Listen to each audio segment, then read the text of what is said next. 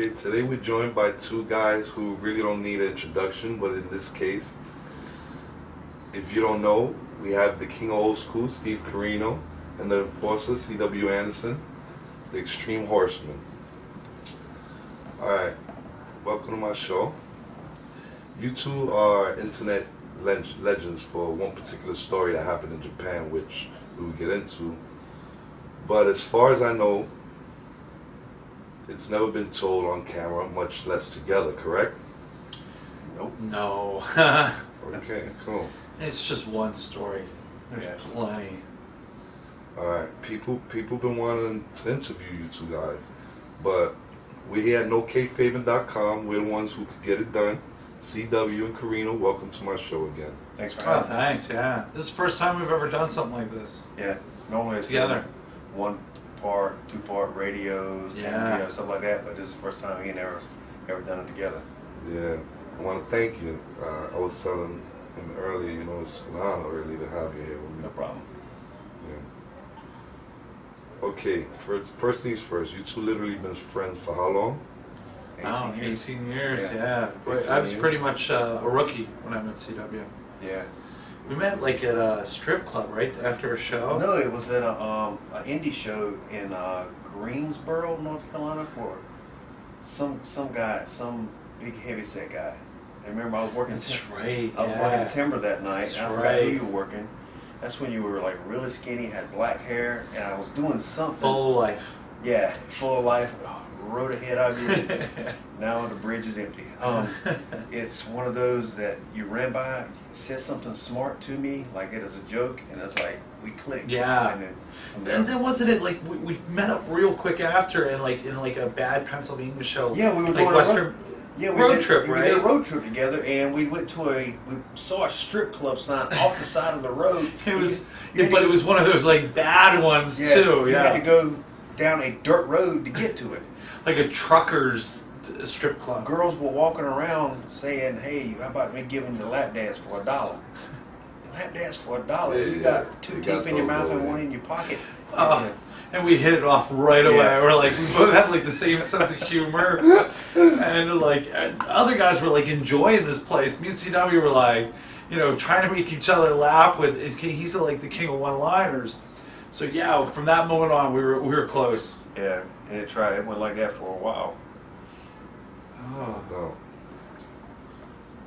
Alright, you guys worked a lot in the Carolinas with the Omega guys and were part of the huge group that got jobs somewhere. Yeah. What was that like? It was for me.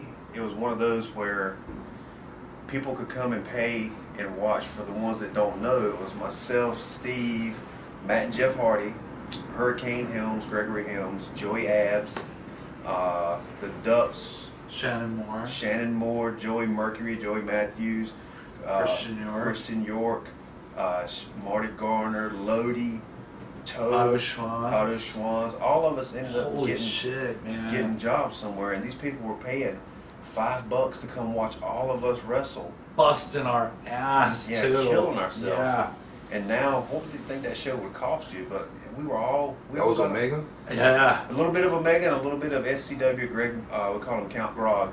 It was a little bit of his SCW and the Omega as well. It was, if he won't run in one weekend, Omega was, and vice versa. It was everywhere. And it was like we didn't even realize it, but like our crew was taking over, you know, because and we had such like diversity, you know, Yeah. like our old school style, Joey and Christian coming up with high flying style, Matt and Jeff being the high flyers, Yeah. you know, Joey Abs being the power guy. There were so many different aspects. Joey Abs, Mercury? Yeah, Joey Abs. He was Venom. He was Venom at Omega, but he That's was Mercury for that came to WWE? No, Joey No. Matthews was Joey Mercury. yeah. Joey Abs was with the Mean Street Posse. Posse, yeah. Oh, yeah, he was he the was- working member of the Mean Street Yeah, Posse. he was. He could work his ass off, and he, like I said, he was the power guy. Shannon, Christian, Joey, they were the high flyers.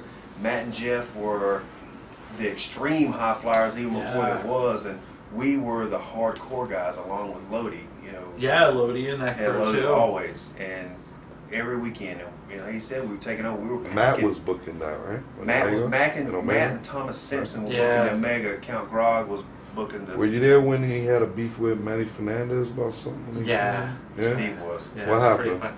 No, like, cause man, he's crazy, right? So, and hopefully he'll never watch this video. He had a reputation where I heard his story, and Jeff said this story. the way that I heard it was I heard both of them. was that like Manny called Matt up and said, "Hey, can I have a booking?" Matt's like, "No." He's like, "Well, can I come down and get a table or something like that?" I don't know what it. Then all of a sudden, just Manny just shows up out of nowhere, puts up a gimmick table, and then like demands a payday or something like that. And some of the veterans would do that every now and then on the shows like that. Just show up like that. Just show up and say, "Hey, I want a table and sell gimmicks." yeah, Sell I think gimmicks they are who during they are. matches. Yeah. He's So- supposed to pay some type yeah, of fuck respect, all you know. those. Yeah, fuck all that. We ain't gonna get on him. What do you thoughts about Man Jeff at the time coming up and now, you know, how you feel about it? I haven't I know your thoughts. In the beginning, you those guys always had some. We all, in some way, had something special. But Matt and Jeff, they were, had that drive, and they always, Especially Matt. especially Matt. Matt was always. I always thought Matt was the brave. Yeah. Jeff was the athletic one, and they always had that drive. That doing jobs at WWE and then coming back, and they, Matt made their own costumes and things like that. Yeah, I know. And they were like choir boys, man. They were. Cocksucker was the most Matt would curse at the time. Then they had words that they could say that sounded like cuss words, but weren't cuss words. Yeah, they were goody two shoes. Yeah. It was like wrestling 24/7. So Yep. yeah, and they've had their problems, but I think they're clean. Like Thomas said, that they're pretty clean right now, clear-headed. Good. So I hope so, Right because now? they're two good guys. Yeah. Yeah, man, I hope so. All right, talk about a little bit about your early days in ECW. Steve was there before I was, and he can tell you how he got in there and how his way was getting him before me getting in with that. So, Yeah, because Toad's a terrible wrestler. Yeah, Toad's a terrible wrestler. Love him. I know he's your friend. But Yeah. man, never thought he was Well, good. Steve was already there. Since this is a shoot about us, Steve was already at ECW before I got there, and I got my tryout. Well, it wasn't even a tryout. A buddy of mine, Toad, got a tryout because his old tag partner Lodi, who was Raven's sign guy, got it through Raven, through Tommy, to get the tryout at ECW. He goes down to ECW. Toad does. I ride down with him. And CW's just got his stuff with him. Like, there's no Paul Heyman had no idea.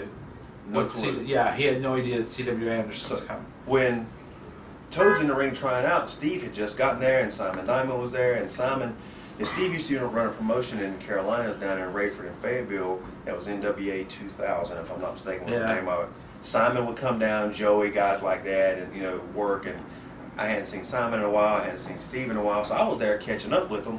And Toad has his tryout, and it didn't go so well. And Nova gets me in the ring. I start working out, and one thing leads to another. I end up getting to work that night, and if I'm not mistaken, Paul actually asked around, especially asked Steve because he saw me talking to Steve. Asked the C.W. Anderson guy, "Do you know him?" And Steve, whatever Steve told him, got me a job from there, and it just. Yeah, one of the cool things about CW's tryout was they had tryouts every show. Like, people would come and try out, and guys would be, some would watch the match, other people would be bullshitting around and stuff like that. Like, CW got in the ring, and like everybody within the first minute just stopped and started watching the match. And like, it was like one of the only times where like everybody was like captivated on like, wow, look at this fucking guy work. And yeah, it got really quick and like right up to Paul. Paul's like, okay, wait, tell me about C.W. Anderson. And that's how he brought it up. He's like, tell me about C.W. Anderson. Oh, he's this, he's good. He's good. All right, good. I like him. And boom, like, Star is born. Wow. Yeah. And then from there, a lot of time I was traveling by myself. Steve was already traveling. I'm not You know sure. what's funny? I'm sorry I cut you off, but it makes sense. It makes sense because if you're talented, that's how things happen. That's how it's supposed to happen. You know? Yeah. And then it was a while, a few months before I ever got to the point where I started, got back into riding with Steve again. And it was Steve and Jack Victory and Lou You know, always traveling, you know, from show to show, going to different places together. And what a way to learn. You know, they talk about like going to wrestling school and you get developmental and stuff like that. But the 2 years we had with Jack Victory was like not only like an education in wrestling, but like an education in life. Like this guy lived the pro wrestling life, the ups, the downs. You know, his attitude was like something that like both me and CW to this day like. We're like, oh man, Jacko had the greatest attitude ever. But yeah, Jack Victory was like the coolest thing that we could have ever asked for in ECW. When Jack was pissed, he was pissed. But most of the time, he had an upbeat personality, always laughing, joking, carry on. He always drove, which was cool because me and Steve hate to drive, especially this motherfucker right here. Because there was a few times he would get behind the wheel and within 5 minutes. He'd be narcolepsy or something. He'd be asleep. Jack's like, get your ass out. And Steve behind the wheel? Yeah. Wow. So me and Steve would always ride in the back, and Jack and Lou would always be in the front. And for a minute, you know, it was kind of quiet because they didn't know how to take me being new to the clique. And everybody respected Jack, so it's like you never mouthed off to Jack. Yeah. And You never said anything to a veteran. That's one of the things you learn. You never poked fun at him. And Jack always talked about my head. Jack always said, you know, how big your head is. Your head's so big, blah, blah, blah. knowing that CW couldn't come back on. Yeah, he'd always on me. And after about a few months, I had gotten tired of it. It's gotten old. So one night, everybody knows Jack's got a big ass. I mean, his ass is wide. Huge. It's like 3 o'clock in the morning, and we're walking through a hotel, and the hotel's got double doors. And it's not like they're closed, but they're both open. So you got 10 feet to walk through. And somehow, his ass hits one side out. He keeps walking, and out of nowhere, I went, guess your ass couldn't fit through him, could you? He looks back, and from there on out, it was on. Yeah, and there was like this long stare from Jack, and he's like staring at CW, and we're all like, oh. And then all of a sudden Jack starts laughing, and you just knew like it was it. And from then on out, me and Jack ribbed each other forever. It was one thing after another. And with our traveling clique, you know, a lot of the guys were going out and getting women and stuff like that. Not us. We were the kings of no fun. That's not true. We had some fun. Yeah, we did have some fun, which we're getting ready to, you know, to bring up. But most of the nights, if we found a Krispy Kreme donut place, especially when it was warm. Yeah, we were all about it. We'd run you off the road to get to that Krispy Kreme. Yeah, we'd hang out with Jack. Jack was a talker. We would antagonize the shit out of Lou. Yeah, to the point where he'd stop talking. Lou's like sometimes psycho. Yeah, and it loves hockey. Yeah, loves hockey to the point of nobody gives a shit. And that's for car. Well, I don't care about hockey. Nobody cares. And you know, whoever his team was, and he was talking about it, didn't care. And we'd get so mad about hockey because I would always ask him, "Hey, is Wayne Gretzky still playing with your team?" And it's fucking 1999. Nobody. Yeah, he'd get pissed. So Lou, like one night or one morning, we wake up and he's walking around the room with a Krispy Kreme donut on his dick. He wakes us up in the morning with a Krispy Kreme donut. He had a problem with that. Yeah, it was something to where like, I have a problem with the cream on the Krispy Kreme donuts from now on. Yeah, he would want to sleep naked and like have to show everybody. Yeah. Hey, everybody, look at the wake up! I had to whip his dick out. No. Yeah, every morning it was like that with him. Because for a while we were sleeping 5 and 6 to a room. Yeah, imagine you had Jack Victory on one bed, Louis Dangerously on the other, like me and CW. And if we had extras on the floor. Yeah, because Steve, you know, Steve couldn't sleep on the rollaways because they hurt his back. Well, I would sleep on him, and you know, this guy was our heavyweight champion, sleeping under the sink on the floor. He always slept on the floor, always.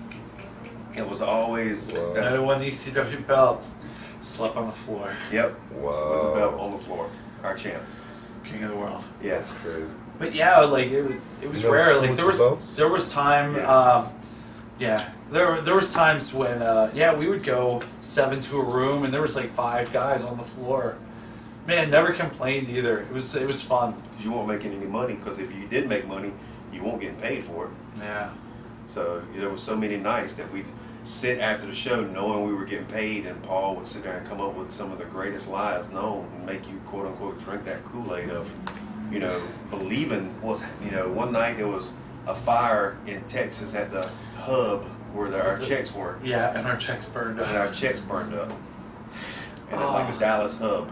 our checks were transported and they burned up in a Dallas hub. That was one of the excuses we got one night. One of my favorites was Debbie would go, FedEx? Wait, no, we said New Orleans. No, why would you send them to Tampa? Oh my God, can you guys believe it? We'd all know. Like, she's on the phone. Yeah.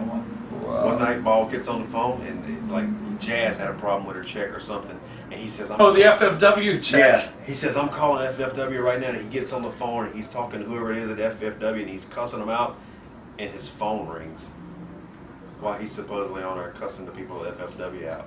And Debbie comes up with, he's got one of those new phones. Brand new phones. Yeah, brand new phones that can ring while he's still on the phone. I think that's what molded us into, like, the people we are now. Like, going through, like, stupid, funny shit like that. Yeah. Even though we weren't getting paid, but somehow we would find humor at the end of the weekend. You had to, because if you didn't, you were going to murder everybody. Oh, we would have went crazy. We should have went crazy. Well, I guess we always figured if Jacko didn't go crazy, we should. Yeah, if Jack was, he was our saving grace to some extent with that. This is speak by CW. Huh? That was, how long were you there? 2.5? I was there November of '98 till. We went down in 01. Yeah, that was June. I started in June of '99. Yeah. It was a great part in our life. Fuck, it was a lot of fun. Yeah, it was like our seventh family. We never got tired of going to work. No, even beat up, because we were balls to the wall every show. Like, it didn't matter if a house show, TV, pay-per-view. Like, everybody's job was to try and steal the show. So we would be banged up, but man, Thursday would come. It's like, all right, let's pack for the weekend. Yeah, it was time to go again, and it'd be like that. And I mean, when the holidays were around, like Christmas, we'd get buy everybody Christmas presents. Yeah. We exchanged gifts and things like that. The roadkill was Santa Claus. Yeah. And if one night Steve had the best match, I had the best match, some new guy had the best match, you didn't care. You didn't try to put a knife in his back because he stole the show that night. Fuck, you were happy for you him. wanted to work with him. Yeah. You wanted some kind of program with him, so y'all That's both the way would it's steal the supposed show. to be. Yeah, but exactly. At the other two, it wasn't like that. At ECW, we were literally a family. Yeah. It was saying hey to everybody, joking and carrying on with everybody, and saying good night, and then putting like your lives on the line Yeah. every night, man. Some of the stuff that CW and Super Crazy did was, so underrated. But like you go back on it, it's stuff that still holds up, nowadays. Yeah. But it was fun to learn. That you learned a lot about yourself and life, and because we were in our mid-20s at the time, our older 20s, and it was such an education on like how to live a life. Do you want to live the wrestler life? You want to. We lived that dream. But we were the alternative. So we weren't making the greatest amount of money in the world, but we were living. So we could live that life as a pro wrestler. I think the one thing I want to know if I say I hated it the most, but when Bubba and Taz and them were there at 5:30, your ass better be there in the ring working out. There was one day in Winston-Salem, I think we rode with his dad to the show, and he got us there like 5 minutes late, and we're running from the car in the arena with our clothes on and diving in the ring to work out. Didn't even get changed. Yeah. Because we were so petrified of Bubba and Taz. And that's how they had it. You guys, you were in the ring. Yeah. Working out. Every day. Till the doors opened. And most of the time, I was the first, Steve started out being the first matches, and then he started moving up the card. And when I got there, I was the first matches. So you worked out till the doors opened, which was 7 o'clock. The show started at 8. You had to go in the back, get toweled off, get dressed, to find out who you were working. And 9 times out of 10, you didn't find out who you were working till 10 minutes to 8. Yeah. I don't know why. I don't know how Paul would do it, being as genius as he is. But he would put together the lineup at 10 of 8. He'd be like, all right, that's what we're doing. We'd be like, all right, let's all get it together real quick. So it's funny, people talk about like how great ECW was.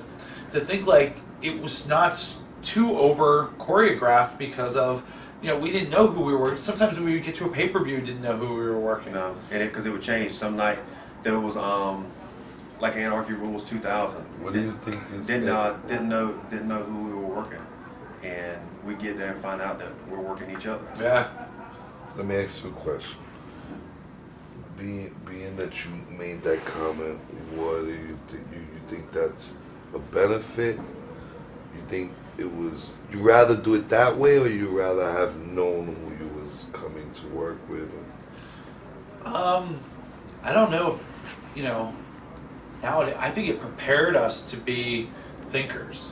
Yeah, And not only were we putting our lives on the line out there, but we had to think about it because, we didn't have time to create like a whole thing. Yeah, It was go out there and do what you can do and your strengths and, getting over the other guy's strengths. And that was the one thing that Paul knew how to do more than anything was like get the most out of somebody. Yeah.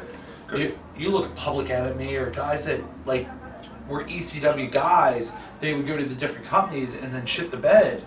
And you'd be like, what happened? And like you realize like, wow, how good Paul was he could get the most out of somebody, that other companies wouldn't be able to. Yeah, I like the fact of not knowing to some extent, because if you sit there and you work on a match for too long, you don't feel it when you get in there personally. You go in there and you just basically go through the motions, and that's why when people say our stuff's choreographed, that's the whole point of choreograph to me is these guys that know, like me and Steve are going to work each other a month out.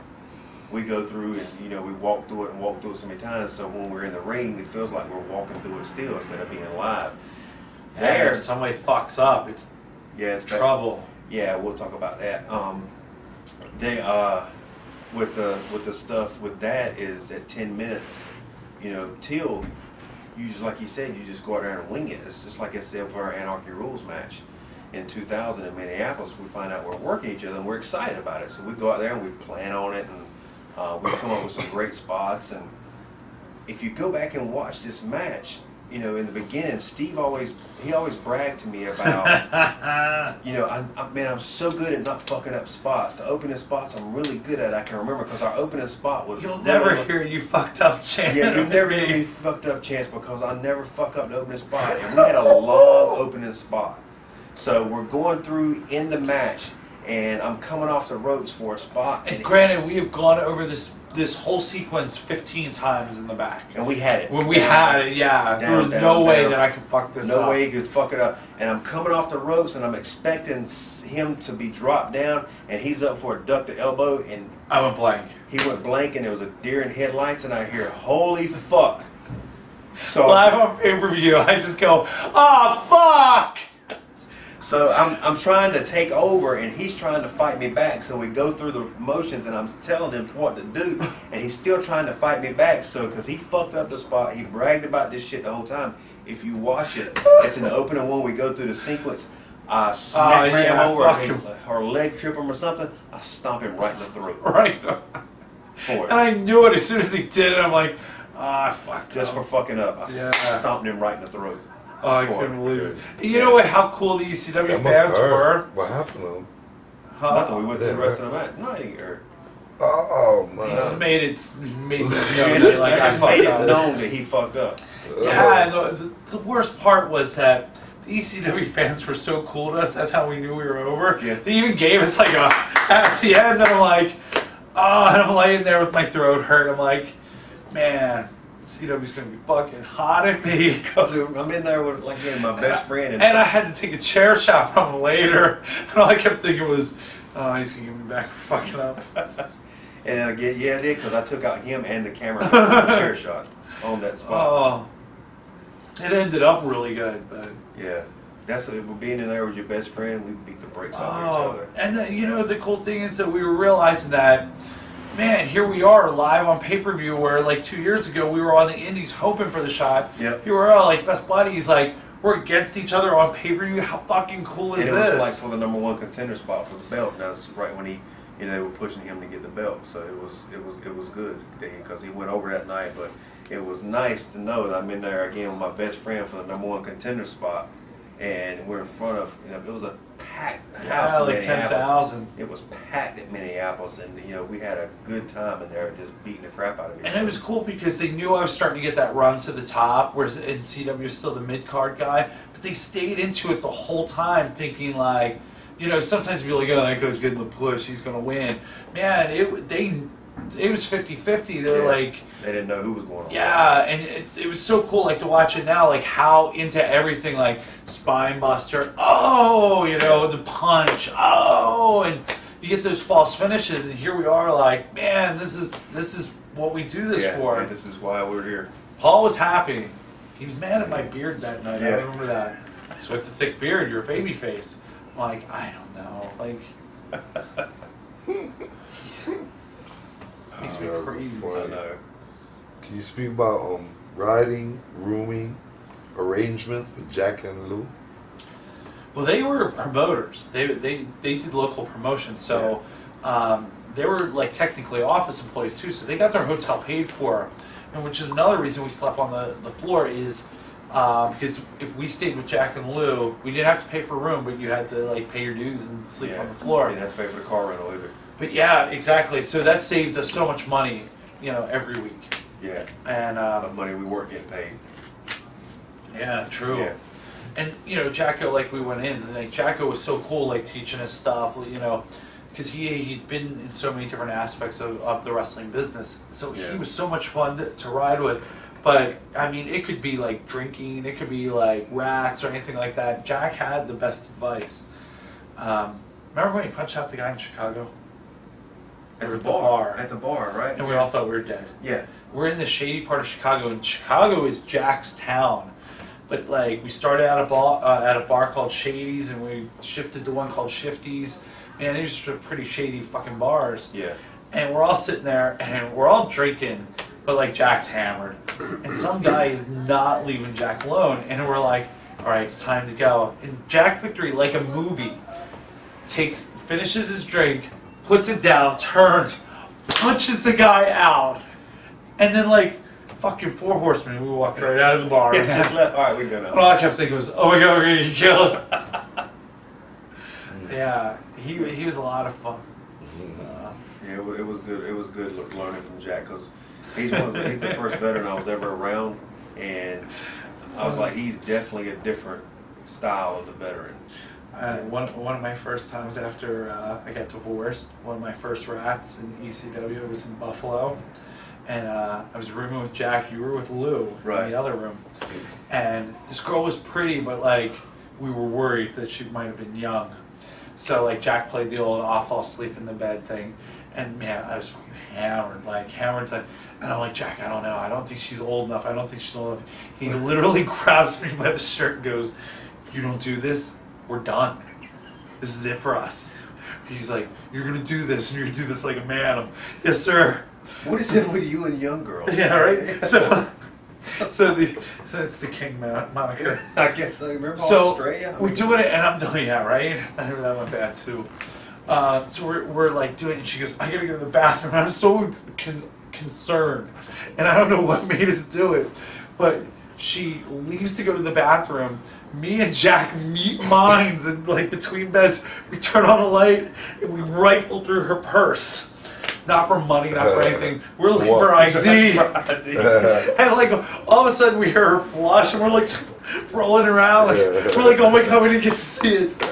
There's one night we were in New Orleans partying, and I don't know where Jack was. I think he was out or something. He went missing that night. day. Yeah, everybody, we go into New Orleans together as a group, and all of a sudden I come back to the hotel room and it's just me and Lou. No Steve, no Jack. No you guys fucking left me. Yeah, well, that's probably what it was. No, they left me. We went to Bourbon Street. Yeah. Somehow we met up with Balls. And Kid Cash. Yeah. No, I didn't see Kid Cash at this point. Oh, okay. So we started drinking like Hurricanes or something like that. The next thing I know, I'm in a car and I'm with 2 girls, and I turn and I see Kid Cash. I go, when the fuck did you get here? He goes, we picked you guys up. I'm like, where's everybody else? He goes, you 2 are alone. It was like me and some girl. Yeah. I'm like, they fucking left me. Yeah, because me and Lou didn't really drink, so we come back and we leave Steve on. We're in the bed and Steve's on this hot dog roll. Yeah, they left the kid's cot. I think we're getting the signal to take a break. When you hear what these fuckers did to me, it's pretty bad. All right, I want to thank you for that quick couple of stories. We'll be back in a few with NoKayfabe.com Part 2. Come back. Okay, welcome to part 2 of NoKFamily.com with Steve Corino and C.W. Anderson, former ECW legends in my eyes. Alright, we're going to continue speaking about ECW. Yeah, right. When we left off, we were talking about the famous, we call it the hot dog roll night. And Yeah, it's bullshit. because he was bullshit because he was involved in it, but me and Lou thought it was funny as hell. So anyway, to catch people back up, we were in New Orleans, we left Steve, we get back, Steve brings They a left me. Yeah, we left him. They left me in a city all by myself. In New Orleans, more or less.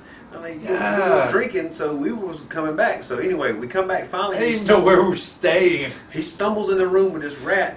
And for the people who don't know, rat is like a woman that's a groupie that hangs out with wrestlers and whatnot. We call them rats. Everybody has their own term. Oh, she was awful. Oh yeah, she was toe up from the floor up. Oh, she was bad. We left Steve with like this kid cot. It was only about this big, and it rolled. It looked like an upside down hot dog roll. Like my ass would hang over it. That's how bad and small it was. Plus, she had to fit on it too. So me and Lou were laying in our beds, and the gimmick is if you bring a girl back, the other one's got to be asleep. So because the girl always said, "I'm not doing it because they're not asleep," and you're like, "Yes, they are. Listen, They're hard sleepers. They're hard sleepers." You hear somebody go, and they're not asleep. We're just making it up. So we're sitting there watching it because the way the moonlight's in, and she starts going to work. Oh, she was fucking phenomenal. She is on him. She is. She doesn't care that there's 5 people in there. Right in there, she's doing everything. And me and Lou are laying there asleep, and I'm like knocking on we're doing Morse code on, we're like little freaking kids. While he's And I'm looking, I'm like, I turn, I'm like, ah, these two are watching. We're watching, we're just like, thumbs up. And we're going, kayfabe. And she didn't care. She did not. She was in her own world. Yeah, she went in there. It's like people that's inside cars and pick their nose. They don't care who's around them. She was like, she didn't care who watched. She went to town on my boy here. Which that wasn't as bad as in September of 1999 in Charlotte, North Carolina. We were doing a show. I hadn't even been there a couple months. But his first night in, he became a legend. Yeah, okay, we'll go back to that. My first night in, I'm on the road with him. Which leads to this next story. I come in, and these 2 girls that used to roll around the Indies and Carolinas with me and some of the other boys, they came to one of our shows, so we brought them. They were famous, too. Yeah, they actually did, we're in Spin magazine.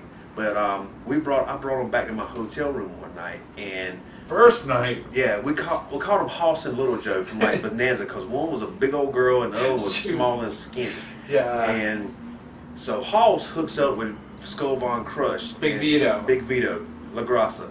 And they're doing their thing, and me and her are laying on the cot that's pushed up next to Steve's bed. And of course, I had a full bed. I had seniority. Yeah, he had seniority. Saying we had the cot pushed up here, and Steve was asleep while me and her were fooling around, and she was. And I'm a back sleeper. Yeah, he always sleeps with his back turned like this, and she's fooling me and her doing things. She's giving me head, hitting blah blah, and like out of nowhere, because I'm a giver, I'm not a taker. And I said, "Look, why don't you go hook my boy up?" And I swear, I'm thinking, I must be fucking dreaming. Did I just hear this? Kidding me? Yeah. I'm like, hook my boy up. I'm like, I didn't just hear this, did I? Hey, have you ever seen the movies where you see the animal move through the sheets underneath? That's all you see. I don't know how she did it. I don't know how my shorts came off. Oh, she like worked magic. Yeah, and all of a sudden, like she starts going to town. I'm thinking, wow, this CW is fucking awesome. Wow. So she's polishing. But I'm thinking, where is he? Because he's moving like this while she's polishing his arm. And he's this homie opens his eyes, and I'm behind her hitting it. I'm going, wow. So that became a thing. Like if you had girls in the room, you had to hit the poses. So a couple of months later, these girls were champs, man. They were good girls, and they knew the score too. They come and hung out with us. Around September of 1999, was Hurricane Floyd come through North Carolina. Yeah, it was big, destroyed a whole bunch of shit. So we were running shows down in the Charlotte area, the ECW. And one night, we go back to the room, and they come, and I was like, look, y'all come hang out with us, we're going to party. They were like, all right, cool. So we go back to the room. But this was one of those nights that we had like 7 in the room. There was 7 dudes in the room with us, and them 2 girls. We had cases of beer. We started hitting the beer. Everybody starts getting fucked up. Everybody starts getting drunk. They get naked. And all of us Big guys... girl's not good to see. No, she looked like a can of Pop-Up biscuits. So... they both get naked, and we start beating the hell out of these girls. Yeah, we started wrestling them. Yeah, well, like I chopped one of them, super kick. Him and another guy 3D'd one and completely missed the bed. Yeah, her face like hit the floor. And they got up more and more. That was what it was. So there was 6 of us and 2 of them, and they went to town, and we went to town too. Now, no, and what started this because wasn't just a few months before. The whole Omega crew had the Survivor Series on those too. Yeah. They had and we said, wait, what's the Survivor Series? And it was like 5-on-2. And if you came, you were eliminated. You were out. And we're like, what the fuck? And I think it was CW goes, but we got 7. So we called we're like, we can beat that. And we did. We called it Her Come Floyd. Her Come Floyd. So we're in there. It was fucking ridiculous. There was 2 beds. They would be bent in doggy style position, giving head, getting hit from behind, and we'd switch positions. It got to the point where they couldn't give blowjobs because their mouths were so numb from the rubber. Yeah, and there was rubbers everywhere. It was like fucking landmines everywhere. And I'm sitting here calling the girl's name. I said, don't you like this? Don't you like? She says, my name is this. I'm like, yeah, what the fuck ever. Yeah, whatever. And so one of the other guys, debauchery. He's a veteran. He says, boys, I'm going to show you how veterans do. He goes ahead and blows it in her mouth, and he taps out. He goes, all right, I'm out. We're filming this. I had the gimmick somebody's recorder. got it for video. Yeah, somebody's got it for video. It's still if any of us ever get big money, we're all in trouble. Absolutely not. But I had the gimmick recorder where I was recording them, and at the end of the night, one of them goes and she wants to like lay and cuddle with Steve or something. Steve has no part of it. Well, by the way, I won. Yeah, for those that are wondering. Yeah, he was the last one. He was the last one. So she tells me like fucking Survivor. The night before she goes and sleeps with the ring crew, and they beat her with a kendo stick. Yeah, I mean literally like we smacked her in the back with the kendo stick. I took a banana and put a condom on it and was banging her with the banana and the condom. So she's laying down there with us, and we're like making fun of her, and she's like, well, I'm gonna go stay with Angel then because they make love to me. I said, well, get your ass up there, you big fat moose. So the other one stayed and said like she was like had special time with Steve because her and Steve would go in the bathroom and she let Steve hit it. Oh yeah, she was a champ. That's like must be the most down to earth woman in the world. Yeah, she was champ. She was really young and she's grown up a lot, but yeah. During that time, and I won't mess with a woman. Like that's not my style. That was cool. That was a it good. Just sounds like that was cool. I hope my son never watches this video. Yeah, so that night. I was just thinking like your wife. Hoping she don't watch this video. There was a few. Man, it's stuff that happened in my past. Stuff that happened in his past. It's something I can't change. Yeah. She was no angel before she met me. You know, he was no angel. I've never killed a girl. You married? Yeah. Well, I was married twice. It didn't work. I married the 2 meanest women in the entire universe. Hey, you did. Right? I can't even say U.S. In both countries, which we'll talk about that. Oh, fuck, right? That was interesting because I hadn't been there long, but some of the guys that were in there, me and this guy, we like bonded. I mean, we become close because we were working each other a lot at the time. And it was a bonding experience because I brought him in and shared. I shared the wealth. So, and that was pretty much a good night for us.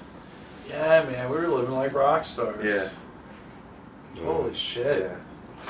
So what's the we didn't do drugs though. That was the crazy thing. Yeah, we didn't drugs. I think we were like so interested in just like living the life and sometimes getting some ass. No. Jack, you know what? Jack was one of those guys that like lived that life, and like if he wanted to do it, it was cool, but like he wouldn't want us to do it. So yeah, it was he was like almost a father figure. Yeah. He would take care of us like that. exactly like if we didn't see Jack do it, we weren't going to do it. Not at all. Cool. And if he was going to do it, he was going to do it away from us. Yeah. So yeah, it was cool because we're like, all right, man, if our mentor isn't going to do it, then Yeah, we're not going to. Yeah. We respected him that much and respected him that we weren't going to do anything like that.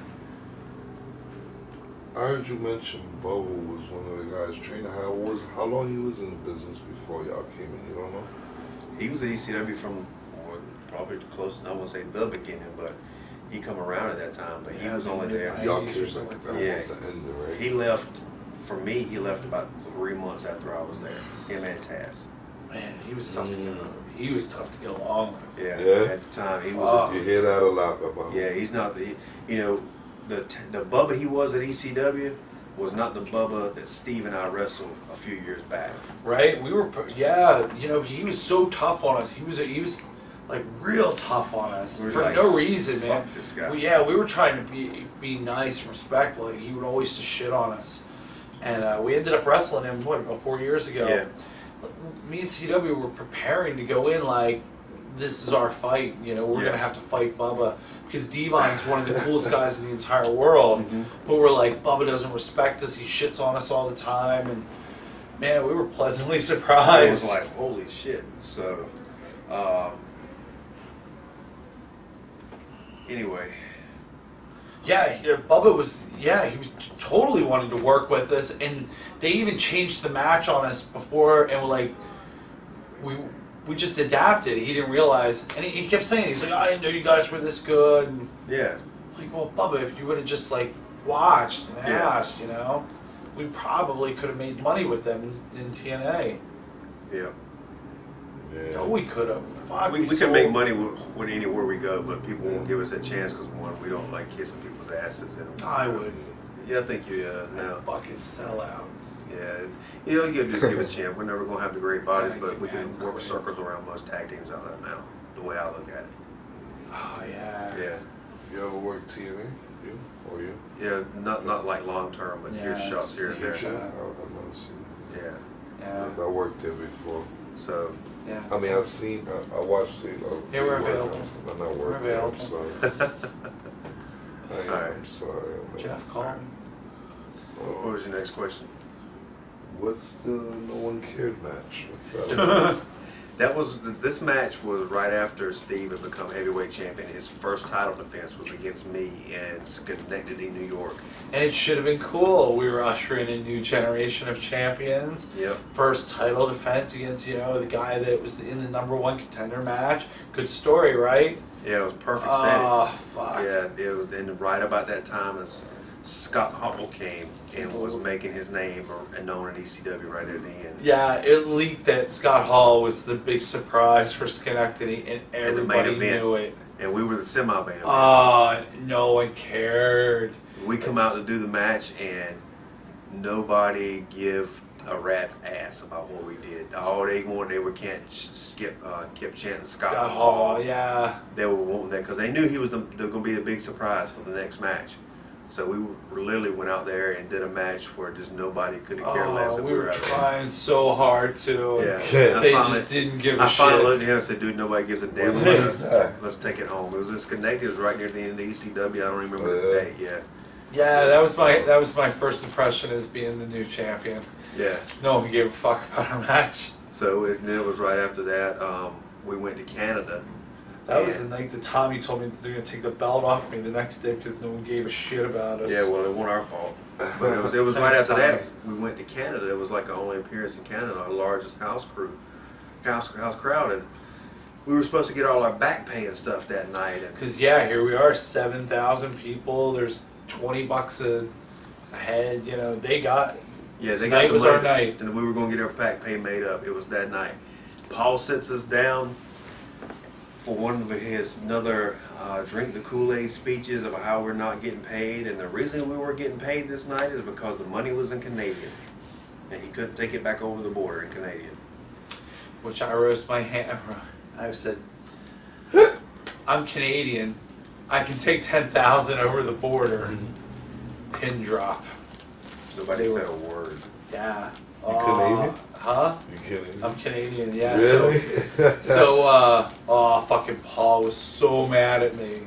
No. You're supposed to be a leader.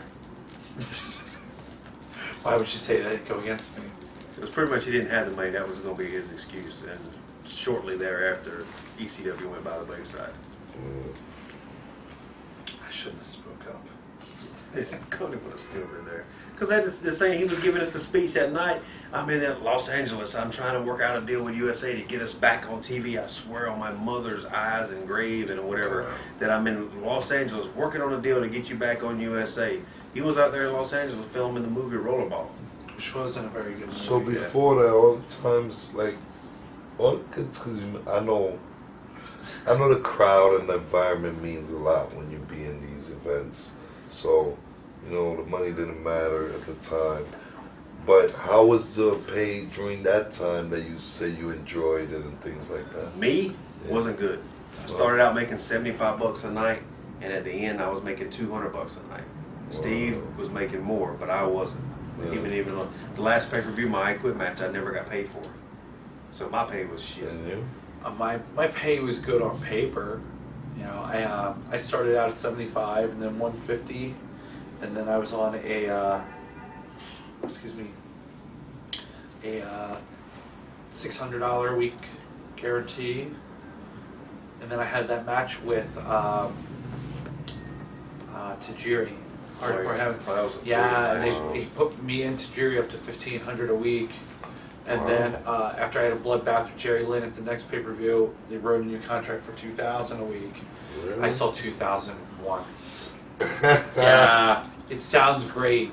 Steve Corino making $100,000. I never saw it even close. Yeah. What's it like in Japan? The S&M? Japan. Japan was an interesting. I think we were more over in Japan and getting there, but Japan and all was a better place because we were there a lot longer than ECW. Yeah. Steve got there from Japan because he was the NWA heavyweight. When ECW went down, Steve was doing indies and he became the NWA World Heavyweight Champ. And how was it you got set up with your match with Hashimoto? For people who don't know, Shinya Hashimoto. NWA? Yeah, the NWA Heavyweight Champion, and the boss of 01 was Shinya Hashimoto, who was a freaking legend, like Muda and those guys. Yeah, well, he's one of the Three Musketeers, him, Chono, Muda. Yeah. So, and then he's got worked a match where it was him and Steve in the States, right? Yeah, it got me my job because they wanted to do a DQ finish, or they wanted to do a finish to put the belt on Hashimoto. Right. But they knew it was so obvious that Hashimoto was going to win. They were trying to figure out ways, and I came up with this way of manipulating the kayfabe sheets and like the internet real quick. So about a week before this match happened, I asked everybody in the NWA. I said, "Give me the finishes to all your matches." So they were like, "Okay, nothing was going to change."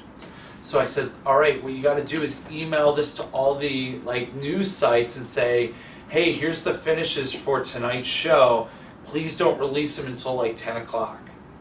Right? So now all these internet sites have like quick news. They could just throw it up there. So everything was right until me and Hashimoto's match. And the finish of me and Hashimoto that was sent to the internet was Corino beats Hashimoto by disqualification, like referee interference or something like that. But at the show, what we did was, I'm a huge Rocky Balboa fan, so we had a thing where something happened, Hashimoto pops me over the eye, catches me above the eye, and my eye's bleeding, and all of a sudden he won't let it go, and he just starts kicking the shit out of me, like literally kicking me in the face, as a shoot, making it look like he's getting the belt off me no matter what. And the referee had to stop it. The referee, Fred Rubenstein, was so like really concerned. He kept like saying to me, he's like, you have a kid at home. This isn't worth it. Don't do this.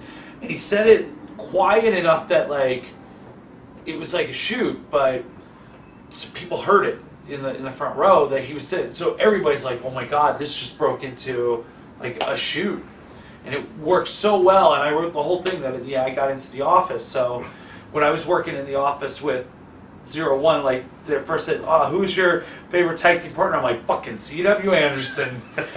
Yeah, so they brought C.W. over and they put us together right away. The first night in against the first match was Frankie Kazarian and Nova. Right. We did it, and then the second night we worked Hashimoto and Fujiwara in this sold out place. And when Steve and I come in, the crowd's hot. But when Fujiwara and Hashimoto hit the ring, it was like Hogan and The Rock. Oh wow! They like people just mobbed them. And Fujiwara's like an old like shooter and stuff like real famous. And Hashimoto like. It took them like 5 minutes to get to the ring because people were like hugging them so much. Yeah, they get in the ring, they get the flowers and the ovation, and they commenced to beating the shit out of us in that match. Especially me, because I'm the new guy. They beat me. The first time Hashimoto hit me was with a knife edge chop across the face. He hit me and I saw stars. And then he kicked me in the chest, and it was like getting kicked by a mule by this guy. Yeah. So, but one thing that I was told was to go to their ass. Don't let them get the best of you. And I did. I went to Hashimoto's ass. Like, we get Hashimoto in the corner for the first time. I start wailing on his ass, chopping him. Steve, literally, you see Steve on camera looking at me and go, "What the hell are you doing?" Yeah, I go, "He's the boss." I'm like beating the hell out of him. And the finish was original DDT, which was a brain buster. And it's not like the brain busters here where they lay you down. They literally take you straight down. And the first thing that hits is the back of your head. You're like, oh yeah, you accordion yourself. I didn't realize I could suck my own dick until Hashimoto hit me with that. Yeah, you realize how flexible you are then. Yeah. And after that match, the boss, Hashimoto was the boss, but Nakamura was the booker. Hashimoto was telling him to make sure that I came back, and so they brought me back. Time in and time out. Working with this guy. Oh man, did we have some fun? Yeah. We had the 18-foot tag rope one night. Yeah, we do a match where Steve and I, our gimmick was we were kind of comedy in the beginning and sometimes during the match.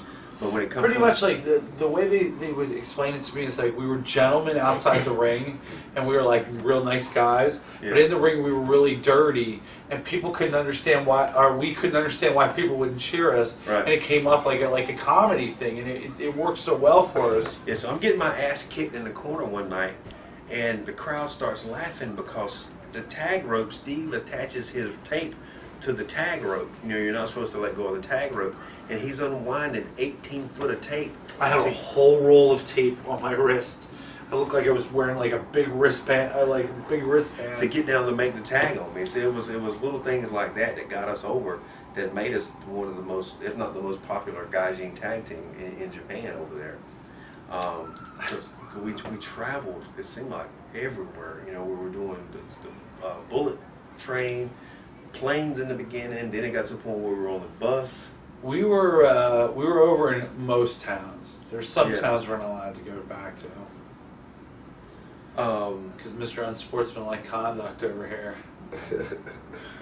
I guess we're talking about the baseball stuff. Right? Yeah, right? Yeah. Fucking caused an international incident. First time. Well, all right. The ones that don't know, when I come out of high school, I was drafted by the Padres as a catcher because I have a very strong arm. He fucking does. And still to the day, I got a strong arm. But we pull up one day. We leave at 11 o'clock and go to the building. 30 minutes later, we're at the building, which we couldn't figure out why in the hell we had to leave. No one could, because we were all like sleeping off hangovers. Yeah. So anyway, we get out and we see a Japanese Little League team practicing, which me and Steve, we always took our gloves when he could remember it, and we always played ball. Remember we left them in the van? Yeah, we got to the point where we'd leave them under the bus. So we had the bus driver go ask the guy, "Hey, can these guys come play with y'all?" We're like, "Yeah, no problem." And we could never understand the bus driver. Like, he didn't even speak Japanese. He spoke like gibberish. Yeah, we didn't know what was. It was like hand signals. Yeah. So we go out and we start practicing with this Little League team. Well, Steve takes over at shortstop, and I go out in the outfield while they're doing batting practice and whatnot. And I used to be a good ball player in high school. They're doing game situations. So there's a guy on first one time, and there's a ball hit the shortstop, which is Mr. Corino over here. and they're going to turn 2. When he gets it, he bobbles it, and he can't make the play at second. Nervous. The little Japanese that boy, joke. he don't really say anything. He goes back. What's going on He first? gave me the eye, though. He He gave maybe me like a gave an little eye, bit of an eye. But he didn't say anything yet. So the next play, the guy hits it to shortstop again with one Same out. exact play. Like, So what do he you did do? Same, Yeah, what do? You turn 2 at the middle and you get out of the inning. Steve takes the ball, he goes to turn 2 and throws that sumbitch in right field. The little boy that was at second base starts cussing him in Japanese. Yeah, I know what you're saying to me. As he's walking off. So Steve couldn't believe he's getting cussed out. Well, about the point he throws it in right field, I get the ball and throw a line shot from right field to home plate, which the coaches were like, holy shit. Right after that, they asked me to start throwing batting practice. We pitch batting practice to people. Okay. So I get on the mound, I start warming up, and Steve's the It's first. supposed to be batting practice, not pitching practice. Yeah, I take it like it's the World Series because I'm a little competitive when I get on the baseball field. A little bit. Yeah. So anyway, Steve's the first one to get up there. I throw three strikes at him. I said, well, how are they looking? And his response was, They sound good. yeah, I don't know. I ain't seen them yet. They sound good. Shit, man. I'm like so happy that he didn't hit me with these pitches because, man, he was throwing so fast that, like, all you could hear was the sizzle going by. You're like, what the hell is this? So the coaches get up next. I throw them by them. They maybe make a contact here and there. Takawa gets up, who's like my Japanese brother. He looks Like like a tough guy, too. Yeah. And he gets up on top of the plate, like crowds the plate. I'm like, what the fuck are you doing? I gotta brush him back. Otani gets up and he goes, more slow, please. So I had to slow him down for him. Then Still couldn't catch up to it. this 16-year-old kid gets up. Like the coach's bigger son. Yeah, the coach's older son gets up. I throw a few by him. I start getting fancy, and people are getting upset too because there's no action because he keeps striking everybody out, so no one's hitting the ball. We're just all just standing out there. so I start getting a little cocky, and I used to be able to throw a hell of a knuckleball. Well, I throw a knuckleball, and it don't knuckle. For people who don't know, when the ball don't knuckle, it's just a slow fastball. This kid crushes it, Fucking crushed and it. everybody pops. Everybody, which except for me, it pissed me off. And I'm like celebrating because I'm like, wow, this kid just hit the thing. And I'm like, yeah. And all of a sudden he turns around to shortstop and his face is bright red.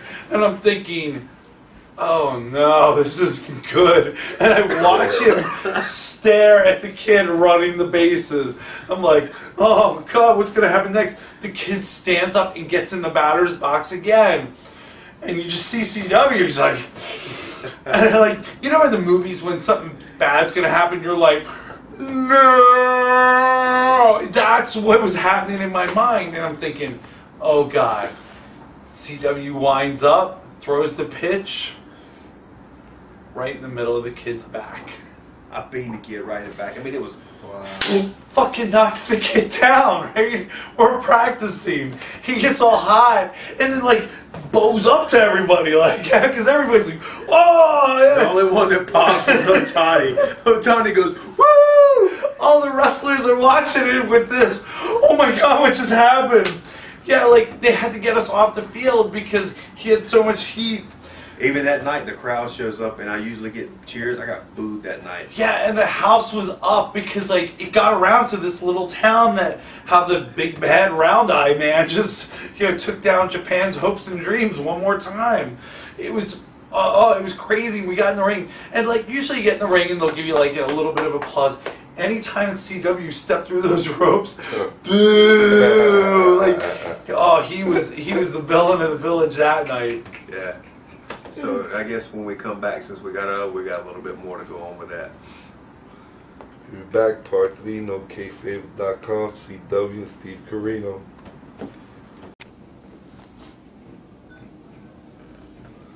Alright, we back, part 3, NoKFavorite.com with CW and Steve Corino. Welcome back. Can you speak about who's the workhorse? Okay. Yes. Can you speak about the workhorse and the talker? That's what he and I have come up with, or that we've always talked about. That every tag team has to have their little roles. Yeah. And for me and Steve, he's always the talker. When it comes to getting on the mic, cutting back at somebody, running down a crowd, getting the crowd amped up or against us, that's the man for you right there, Steve. Yeah. When it comes to the workhorse part, who's putting in the load and this, that, and other, that's me. It's not taking nothing away from Steve. Man, the man, like you said, the man's a beast in the ring. Yeah. You've seen the things he can do in the ring, but it seems like it's always been me that's the workhorse part of it. Because Anderson always been a workhorse. And that's the thing. I think that's what they knew in Japan too. That Yeah. they were going to get the quality match out of you. Like Yeah. I was the entertainment part of the tag team, and he was the sports part. And Yeah. he was the guy that was go go go. Always. So That's that's, for a second. I seen you in ROH, so your style in ECW, because I never really watched ECW too much. I used to catch it here and there. I was a big fan, but I never got to catch it much. So your style was different, because I see you go hard in ROH.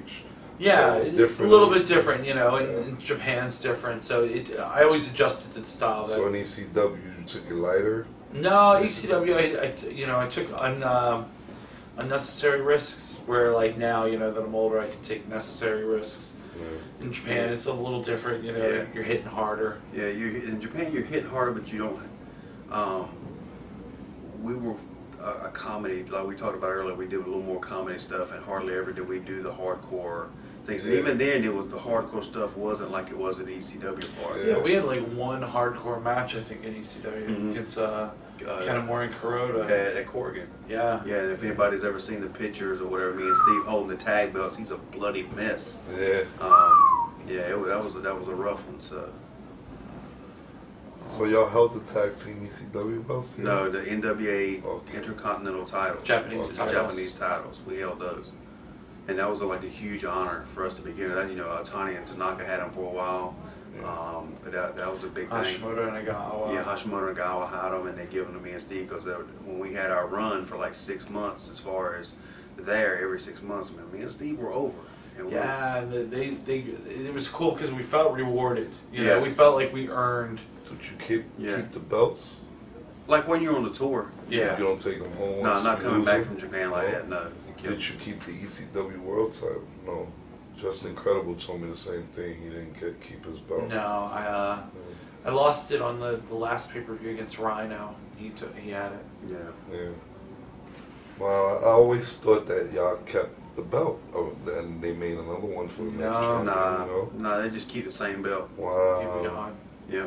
I know now. I think in the WWE they give them a replica. Oh, they got the money. Yeah, I know. Yeah. I figured out, But I always thought since back then, I always viewed y'all as you was on TV, and you, you expect the perception. best, I think, What the hell are you doing? Texting. Dinner interview? Dude, I got bitches. I got common bitches are most of them. I've been using that for weeks. Yeah. You know you got people doing things, things to see, but fuck. Yeah. I didn't wait. You're like a 12-year-old. You're I know. texting the whole time. I know, I'm a texter. Got text problems. All right, sir. Sorry for... Texter? Yeah, he's a texter. What's your Good next texter. question? That's the More first like time I had that one. Yeah, I heard that like one. a tard. But anyway. All right, can you speak about the Merry Band of Heels? The Mary See, Band of oh, Heels, there. I think it kind of started with the international incident. And it was myself and Steve, Samoa Joe, Loki, Spanky, Frankie Kazarian. Frankie Kazarian. Us guys were notorious over there in Japan because a lot of times we were on tour together and we were just running rampant. Yeah, there was, you get a little boredom out of you and stuff Yeah. like that, and we just kind of. And Chuck Guillotine LeGrand, yeah. LeGrand, he was part of it. And it was, man, we just go do some crazy things. Like one night we're in a hotel, bored off our ass, and whoever it was come up with a great idea. We had a balloon fight in the middle of the hotel. We had a water balloon fight, Yeah. and we were on the 10th floor. So once we started throwing them at each other, we thought it would be cool to throw them off the roof. Yeah, at people downstairs. Yeah, 10 floors up. Then it got to the point where we were scared to come out of our room So because we hit somebody. yeah, we hit somebody, and then me and Steve and Loki would hide in a room because people were getting vicious and throwing them at beyond what we were doing normally, and they were getting some of the Japanese guys to come and knock on our doors and saying everything was okay. We'd open the door and they'd be standing around the corner with bombarders. Yeah. Well, Loki gets pissed and starts putting hot water and soap in these water balloons. Hoping to hit somebody in the face. Yeah, he was like mad as hell about this, and like, damn, you calm down. But it was funny. Yeah. So during this water balloon fight, we'd have to take breaks because we'd hear the elevator, and it was the managers or the police or somebody like that looking, and they'd come off the elevator, and the floors would be soaked, water everywhere, but colored balloon pieces everywhere. But there was nothing to be found, and they knew who it was because they always put the Americans on the floor by themselves. That's what they did. So there was this huge festival going on. Nagoya. And we were in Nagoya. There was probably 20,000 people at this festival. So we decided to take a break. All right, we're going to call a break. We're going to call a truce, like the Hatfield and McCoys. We're going to call a truce. We're going to go to this festival together. And then we were going to go eat. Remember, that's why we split off into two crews. Yeah. That was when the truce was made. Yeah, we made the truce. We're going to go get something to eat. So we're all going, and Josh Daniels was on this tour. And we go, and it was like his first tour, so it's like you get initiated on your first tour. Me, I had to work Takawa, and he clotheslined me 400 times in the face. We put the hit out on CM. Well, that was an exaggeration, about 3. And like the CM Punk's first and only tour in Japan, we put the hit out on him, and they beat the brakes off of him, so it was Josh Daniels' turn. So Paul London too. Yeah, Paul London. We got him good. So we're in the festival and we're walking around, and there's this huge water fountain with this water coming out of the top of some angel or something. I don't know. 20 foot high. So we're walking around it, and me and Joe and Steve and Keith grabbed Josh Daniels. But we all were in different groups, so we all like met eyes, and we all figured out like, oh shit, let's get Josh. Yeah, like it was like telepathic. So we grabbed Josh, and when we did, it was like a cat going in the water. His nails come out, and he's on the concrete, and he's not wanting to go. And finally, we dump him in this thing, and it's about 4 feet deep, and he's only about 3 foot tall. So he goes under. Imagine Chris Benoit. That's what Josh Daniels looks like. Josh Daniels, but he goes under, and when he comes up, it's like something out of a movie. He comes out with 2 like water balloons. Fucking Predator. Yeah, it's like a predator. It's like he comes out like the predator out of the water. He's got water balloons in his pocket. Balloons that he's had for like a day. Fucker, we've called truce. We've called truce. You ain't supposed to have these. And he throws one at Loki, and Loki matrixes out of the way and hits this Japanese guy who just bought his food. He has his food and his kid's hand in his other hand. Smacks it everywhere. And all these people are around, fucking, they're going at it. It was like this war. You were thinking, what are these people thinking? Yeah, with these Americans in a water balloon fight, we dump Josh. He comes up throwing water balloons. Like casually. We look back at him like, what the fuck are you doing? When he hits this guy, that was a fun night. Oh, we got in trouble by the office lady the next day. Yeah. She's like, next time you arrested. Yeah, they had to keep us from going to prison that night. So let's talk about that real quick. Going back to my first tour, because prison for somehow with this one, my first tour over there. This is when Britney Spears was still popular. So my first tour over there, Britney was in Tokyo touring. He lets me know, look, this is what we're gonna do. We're gonna go to her concert because he's a huge Britney Spears fan, like ridiculous. It was creepy. With them text messages, I don't know what could be creepier. But anyway. That's creepy. Yeah, that's creepy, but it's good times. He tells me, we're going to go to Britney Spears' concert in Tokyo tonight, and what you're going to do is you're going to stand guard, and I'm going to fucking rape her. I had it in my mind. I was going to go to the place with him and stood guard while he was going to rape Britney Spears. We were going to try and get on stage and maybe cause like some problems. Yeah, he was going to do something to get some of that. We were over with the press. We were going to try and do something. Wow. And I was going, nothing ever happened. We never went. But it's the same thing that he would actually come up with this and involve me in it. Without just trying to justify it. Yes. One night he was. One day we were getting ready to come home, and I can't remember if it was his ex-wife or ex-girlfriend that he was fighting with on the phone. Ex-wife. Yeah, it was your ex-wife. And the last words he spoke to her, he's like, "You fucking bitch, I hope this plane goes down so I ain't got to never see you again," and throws the phone and busts it. I'm like, "Bitch, do you realize I'm on the same plane you are? What do I got to do with this plane going down?" She was mean. Yeah, she was so mean. But he's always roping me into these things, a plane going down, going to prison. Because his theory about going to prison was, hey, I'm bigger than most Japanese guys. I wouldn't have to be anybody's bitch. So I would be dominant. I'm like, but I don't want to go to prison. I want to go home. I almost went to prison for killing someone. Yeah, we'll talk about that a little bit later. But so, I learned some valuable lesson that night. Alright, where are we at? yeah. What happened when you, Kazarian, and Loki were watching Steven Hashimoto? One of the big honors you could get, and I don't know why you would call it an honor, was to work with somebody like Hashimoto at Corrigan Hall. It's a singles match, too. Corrigan Hall is like Madison Square Garden. It's a smaller place. It's like what the ECW arena was, but it's right next to the Tokyo Dome, and it was the place to work. So one night, Steve gets to work Hashimoto in this match, and we know he's getting the brakes beat off of him. That's what it was going to happen. And he was cool with it, so we were seconding him. And when you're a second, you walk out and you stand beside the ring, and some of you like your little cheering section. Well, this is again the time of the Merry Band of Hills, and earlier that day, we're standing, me and Frankie Kazarian and Loki are standing around, because it's almost like they got like a roller coaster out there. It's like an amusement park. There's 1,500, I'm not exaggerating, 1,500 women, Japanese women, beautiful, lined up to get these boots, those high heel boots. And that's the one thing now, when I see women wearing boots like that, all I can hear is Loki going, "Boots," because that's all he would say. Oh, they were gorgeous women walking in this place, too. 1,500 for the lines. We run and get Steve, and we come back, and we see all these women coming in, and we're passing on our hotel cards to certain ones, maybe trying to, get a little play there. Of course, it never going to happen. So later that night, he's working Hashimoto. We work at 6, man.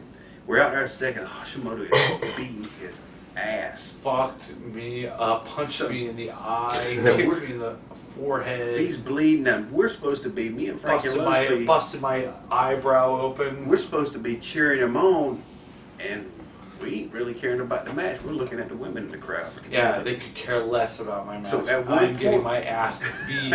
At one point, we have no idea what's going on in the match. At one point, he gets dumped outside, and he's over there selling, and we're looking at these women. Hashimoto, you see him, he walks over to us and basically says, "Hey, how about going to check on Steve?" Hey, guys, Corino's over there. Yeah, Corino's over here, go check on him. And we're like, "Oh, okay." And we have to run around there and ask him if he's okay. "Yeah, you're all right. Yeah, man, you're doing great. Come on, Steve, come on. Get him back in the ring." He gets back in the ring. We go back around and sit down like, "Damn, you see her right there. You think there's a chance lucky you could get her?" Not giving one shit There about were so many gorgeous girls that came to Corrigan Hall. Oh, it was so beautiful. But yeah, I'm kind of fucked up. We're supposed to be out there supporting him while he's getting his ass cooked. You guys took a bet once that I would get knocked out, too. Yeah, the night it was Gordeau. You were working Gerard Gordeau, and it was like my first tour. Everybody was betting the over/under was a list of 5 minutes. Gordeau was he was in the first UFC. Yeah, he's from Holland, and he's famous for pulling out somebody's eye. Yeah, he's literally killed people, and we were telling him stories of how Paul and things were done at ECW, and he was like, "Well, why didn't you just kill him?" That's what we do. We put him in the trunk and kill him. In Holland, we would take him and we would kill him and then put him in the trunk. We're like, what? Yeah. We're like, you can't do that shit in the States. Like, why not? We just kill him. No. Don't pay our money. One guy frightened. $2,000. I go kill him. It's no problem. So we're walking back from the hotel one night, and he's talking about killing somebody. That what he was doing, and because Steve had to work him the next night, and he's getting fired up about killing this guy he had just killed or something. And Steve looks at him and goes, "I love my son very much. Oh, please don't kill me." Oh. So the next night he's like kicking the shit out of Steve because he hasn't learned how to pull his punches yet. He's doing some roundhouse kicks, and he was supposed to do a roundhouse kick and miss, and Steve was supposed to bob, and he weaved instead and got caught. He was gone. He was knocked out. They all popped in the locker room. We were in the back because a few guys were going to win that bet, and of course Steve gets up. So it was good when Steve would get in the ring. The Japanese guys were all like, what? Your friends are no good. Yeah, we were scared. They're all excited when you get hit. We were scaby, and it was just me. We're just sorry. Can you speak about working Cicada? Oh dear God, Watuda Sakata was a rings fighter, which He was tough. which led into Pride to the UFC. He was a tough guy. He was making the transition to pro wrestling, and they were trying to teach him, but he was still learning, which means, again, he wasn't pulling any of his punches or any of his kicks. And he had an attitude too. Yeah, he had a he was bad like attitude. Yeah, he didn't like any Americans or anything like that. And when he walked in, it was like, he kayfabed it. He spoke English, but he kayfabed it. He didn't let us own that he could speak any English. So, and he was the pretty boy dating the gorgeous model. Yeah, I hit on her. And of course, yeah, he hit on her one night and give out his shoot phone number, and the camera caught it and broadcast it all over the TV. Yeah. Gives out his shoot phone number from home. Yeah. In a magazine, you see my mobile phone number. Yeah. So, I'm the first guy to have to work Cicada in a match. The music plays, and Spanky and Steve are my seconds, and they come out, and again, they're supposed to be supportive, and Cicada comes out and starts beating my ass. I can't get away from him, slapping me, kicking me, and every time he slaps and kicks, these two are laughing, and I hear Slow Key in the back popping. Every time he kicks me, you can hear Key say something, laughing, because he's going to my ass. Cicada thought it was like shoot. He was just like trying to get him in the corner and slap and kick, and I'm trying to get away from him. We're trying to work the match out with our spots, and he's like trying to shoot on me. I didn't know nothing about LeBron that time, about shoot fighting, and he's beating my ass. And every time I'm getting, he hits me one time, and I go down, I look at Steve, and Steve's like, he's got this look on it, and Spanky's laughing because I'm getting my ass handed to me by this guy. Little by little, he caught on and like become one of the coolest guys to be in the ring. a real good worker too. Yeah, a really good worker. Cicada was really good, and I remember him sitting. Me and Steve were in the gym at the dojo. Cicada walks in, he looks over at us, and he goes, "Really?" In his English, because me and Steve were not known for being workout enthusiasts. And he comes up to me, he says, "Remember our first time we wrestled, and I really didn't know much, and I really took advantage of you." I went, "Yeah, you did." You too. Yeah, he's like, now I know so much more. I wish I'd have never done that. I'm like, me too. He was cool. Yeah, he was really cool.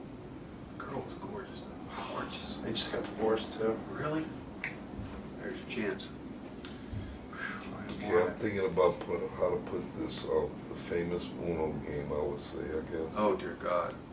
It was like 8 days long, man. Yeah, it was an 8-day. It's me and Frankie and Steve and Loki. Somehow, around this time, Sylvester Turkey, we called him Bear. He was a real popular wrestler from NC State, around from where I'm from. Was on his laptop computer playing his little Dungeons and Dragons game. Yeah, because as big as he was the biggest nerd in the entire world. Yeah, he was. He was a huge nerd. So Steve brings Uno cards and just somehow breaks them out. Well, we got addicted to playing Uno. And at nights, we'd go to the little convenience store. Everybody else was going out partying and drinking, and we would go to the convenience store and get food and come back and sit around their conference tables playing Uno and eating food and watching Blazing Saddles. Like all night. All Like night. same thing for 8 days. We did it on the bullet train. We spun the seats around, put Steve's Halliburton in the middle, played Uno. We played 100 hands of Uno in 8 days. We were cutting each other down, going racist jokes. It was bad. We were talking Loki being bad. black and Frank. It was God. Anybody that would walk in the locker room was free game for our frustrations. Yeah, and there was a 53-year-old man that wrestled with us, and instead he's out trying to get women, and we're sitting here playing Uno like two nerds. And keep that. Why? You guys are young guys. Go. Gotta win this game. Yeah. Well, so every night it was the same thing. We were playing Uno, watched Blazing Saddles, and ate ham and crackers. Yeah. And cut each other down. Best times of our life. Yeah. Alright, can you speak about your first tour, Hashimoto, Fujiwara? Yeah, that was what we talked about earlier with, working those guys with them being like the Rock and the Hogan. What's the head measurement? Oh dear God, I was under a lot of pressure. the whole thing. I've had the same head size since I was 12 years old. I have a big head. And in ECW, that's all I've been real my entire life about having a big head. We get hooked up with an agent to try and do commercials and stuff like that. So he's taking measurements of us. It's this black guy, this African guy. And I'm not saying African, just I mean brother, he just come off. Yeah, he had a line in his back pocket. You know what I'm saying? That's what he was.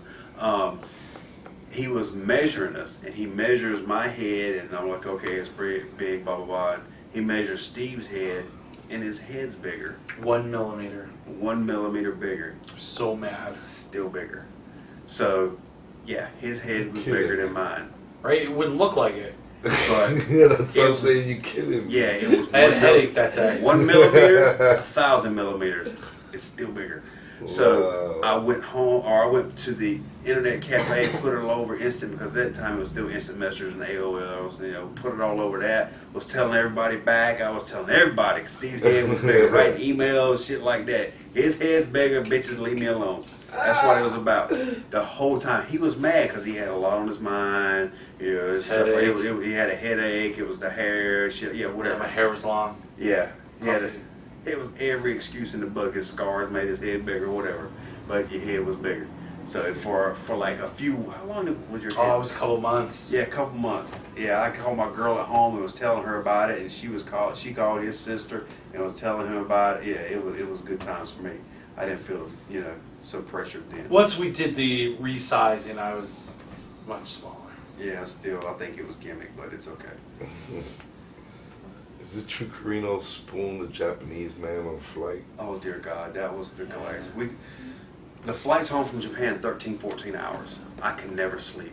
Never. He could sleep 12, 15 hours a night before and still sleep the entire flight home. Oh, I could sleep on a roller coaster. Yeah, he's known for that. So one tour on the way back, I finally get to sleep. We sleep the entire ride. I wake up as we're taxiing, as we're coming in. He is in the middle seat, the bench seat. I'm against the window. That's how it always was. And there was a little Japanese guy over here. So when I come up, I was laying back and I woke up and I looked. Something didn't look right. This motherfucker was turned like this leg over the Japanese guy. He was over him like this, holding the guy like. And the Japanese guys. The Japanese guy didn't move. He was looking like this. No, not at all. So I bumped him like this. Steve wakes up. He looks at the Japanese guy. Stop. He turns to me and goes, "How fucking long have I been spooning with this guy?" So I go, "Dude, I don't know, but I think you might want to get his number." However long it was, that Japanese guy did not move. Peed myself on the flight too. Yeah. That's hilarious. Too many Tylenol PMs. Yep. Wow. Yeah, if you ever have a dream about peeing, get up and pee. Yeah. Didn't work for me. Oh man, okay. This sounds interesting to me right here. Talk about the Horsemen team and the Horsemen team in Japan. I love tagging with Steve in Japan. Who do they consist of, first of all? It was just us. Y'all two? In Japan, it was us. In Japan, it was just us two. We were the Horsemen. Over here, we're really serious, really badass guys. Over there, we're a little more common. It's like we spoke about earlier. We're as you said, the nice guys outside the ring, but we would get the job done. And everywhere we went, we were over. A lot of times, the Yakuza was sponsoring our shows, and they would take their favorite wrestlers out. A lot of times it was me and Steve, because we entertained the fans. The guys, not so much the fans, we entertained the Yakuza. When we're doing stuff and look over and the Yakuza are laughing and joking, we're doing something. And we would even tell them, "You shut your mouth." Yeah, and they'd be like, "Ah." Yeah, they'd laugh. And they would tell us, be like, "Oh, please don't talk to them." Yeah. We were like, "Nah, they're entertained." Yeah. Yeah, we were instructed not to go near them, not to speak to them. So one night, they said, our boss comes up and says, "Look, they want to take you out." Who? The Yakuza. Okay. So they take us out and put me and Steve in this taxi. When we start heading, going down the road, and the taxi has one of their guys in it. He's one of their enforcers. And we go off the main road. and start going on this little single highway. There's trees on both sides, and it starts getting serious because I'm not seeing anything. I'm like, I look up Steve. I said, Steve, they're gonna fucking kill us. They're taking us somewhere and kill us. And we started panicking a little bit because for like 10-15 minutes you couldn't see nothing but trees and road. Yeah. And all of a sudden, it just, We're in the middle of nowhere. like out of nowhere, it opens and it's like this. The best I can describe it, like a Texas Roadhouse steakhouse, just in the middle of nowhere by itself. And we come in, there's a couple other Yakuza already there, and there's the girls are in cowgirl outfits with the cowboy hat and the skirt serving us and things like whole cowboy theme. But we're sitting there and they're talking about how big fans they are for us, and they're buying us drinks and things like that. Wow. And that's like our boss would take us, me and Steve, out one night. He would only do it with us. He'd take us to hostess bars. The hostess bars is, we were just, it was all women. And you got me and him and the boss, and him buying drinks, and beautiful Japanese women sitting around. Filling your drink or anything you needed, like if you're a leg. smoker, Yeah. lighting your cigarette, listening to your conversation. And Just there to put you over more. Yeah. When we was going to put you over, just make you feel better about yourself. Being that seems y'all did so good over there, why didn't you make a career over there? Because the way they run tours, you can only work like 26 weeks a year. And plus, near the end, when Hashimoto was having his problems and ended up passing away, and then with the economy, the company just literally They couldn't afford down to bring us nosedive. out. Yeah.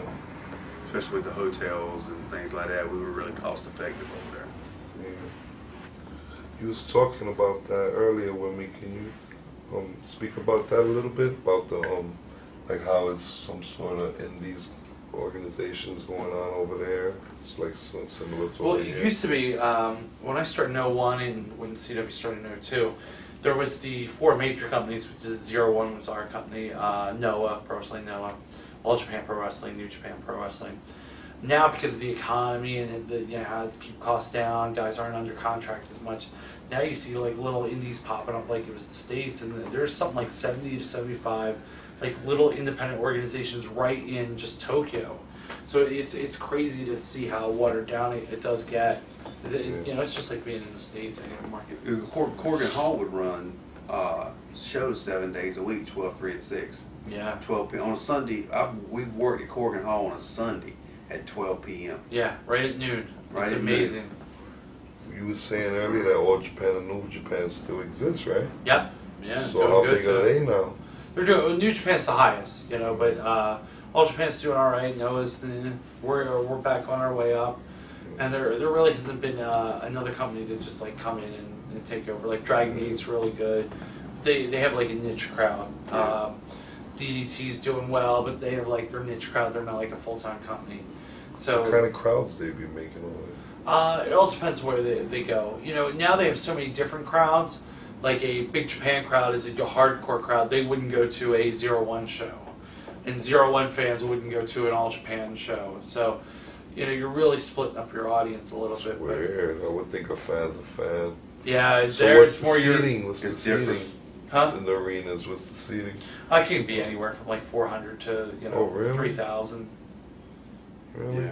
Wow. Can you speak about Loki and the Spider? Oops. Yeah, the custom over there is they would take us out a lot. Not just the bar, but the boss would take the whole crew out to some restaurant or someplace and eat.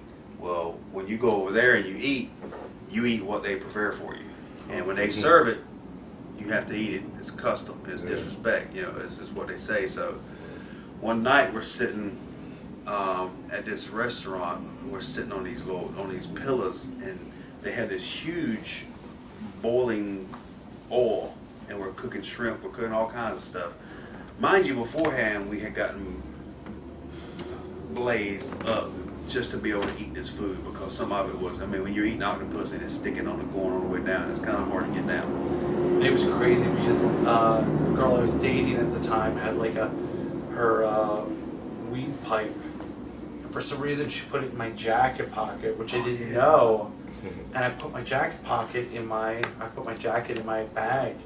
So I'm opening up my bag to go to put my one jacket on and go to dinner. I'm like, what the what's this metal thing? And I'm like, oh my god, like how did I get this in the country? Yeah, he comes through customs with that in his thing, and we're sitting there watching the Japanese men abuse the young boys over there. I mean, they were like pissing in their beers, making them drink it. One of them was walking around. One of the young boys was walking around naked, and the young boy is somebody that's just started trainee. He walked around naked. They took chopsticks and stuck them in the head of his dick and was putting money in the chopsticks.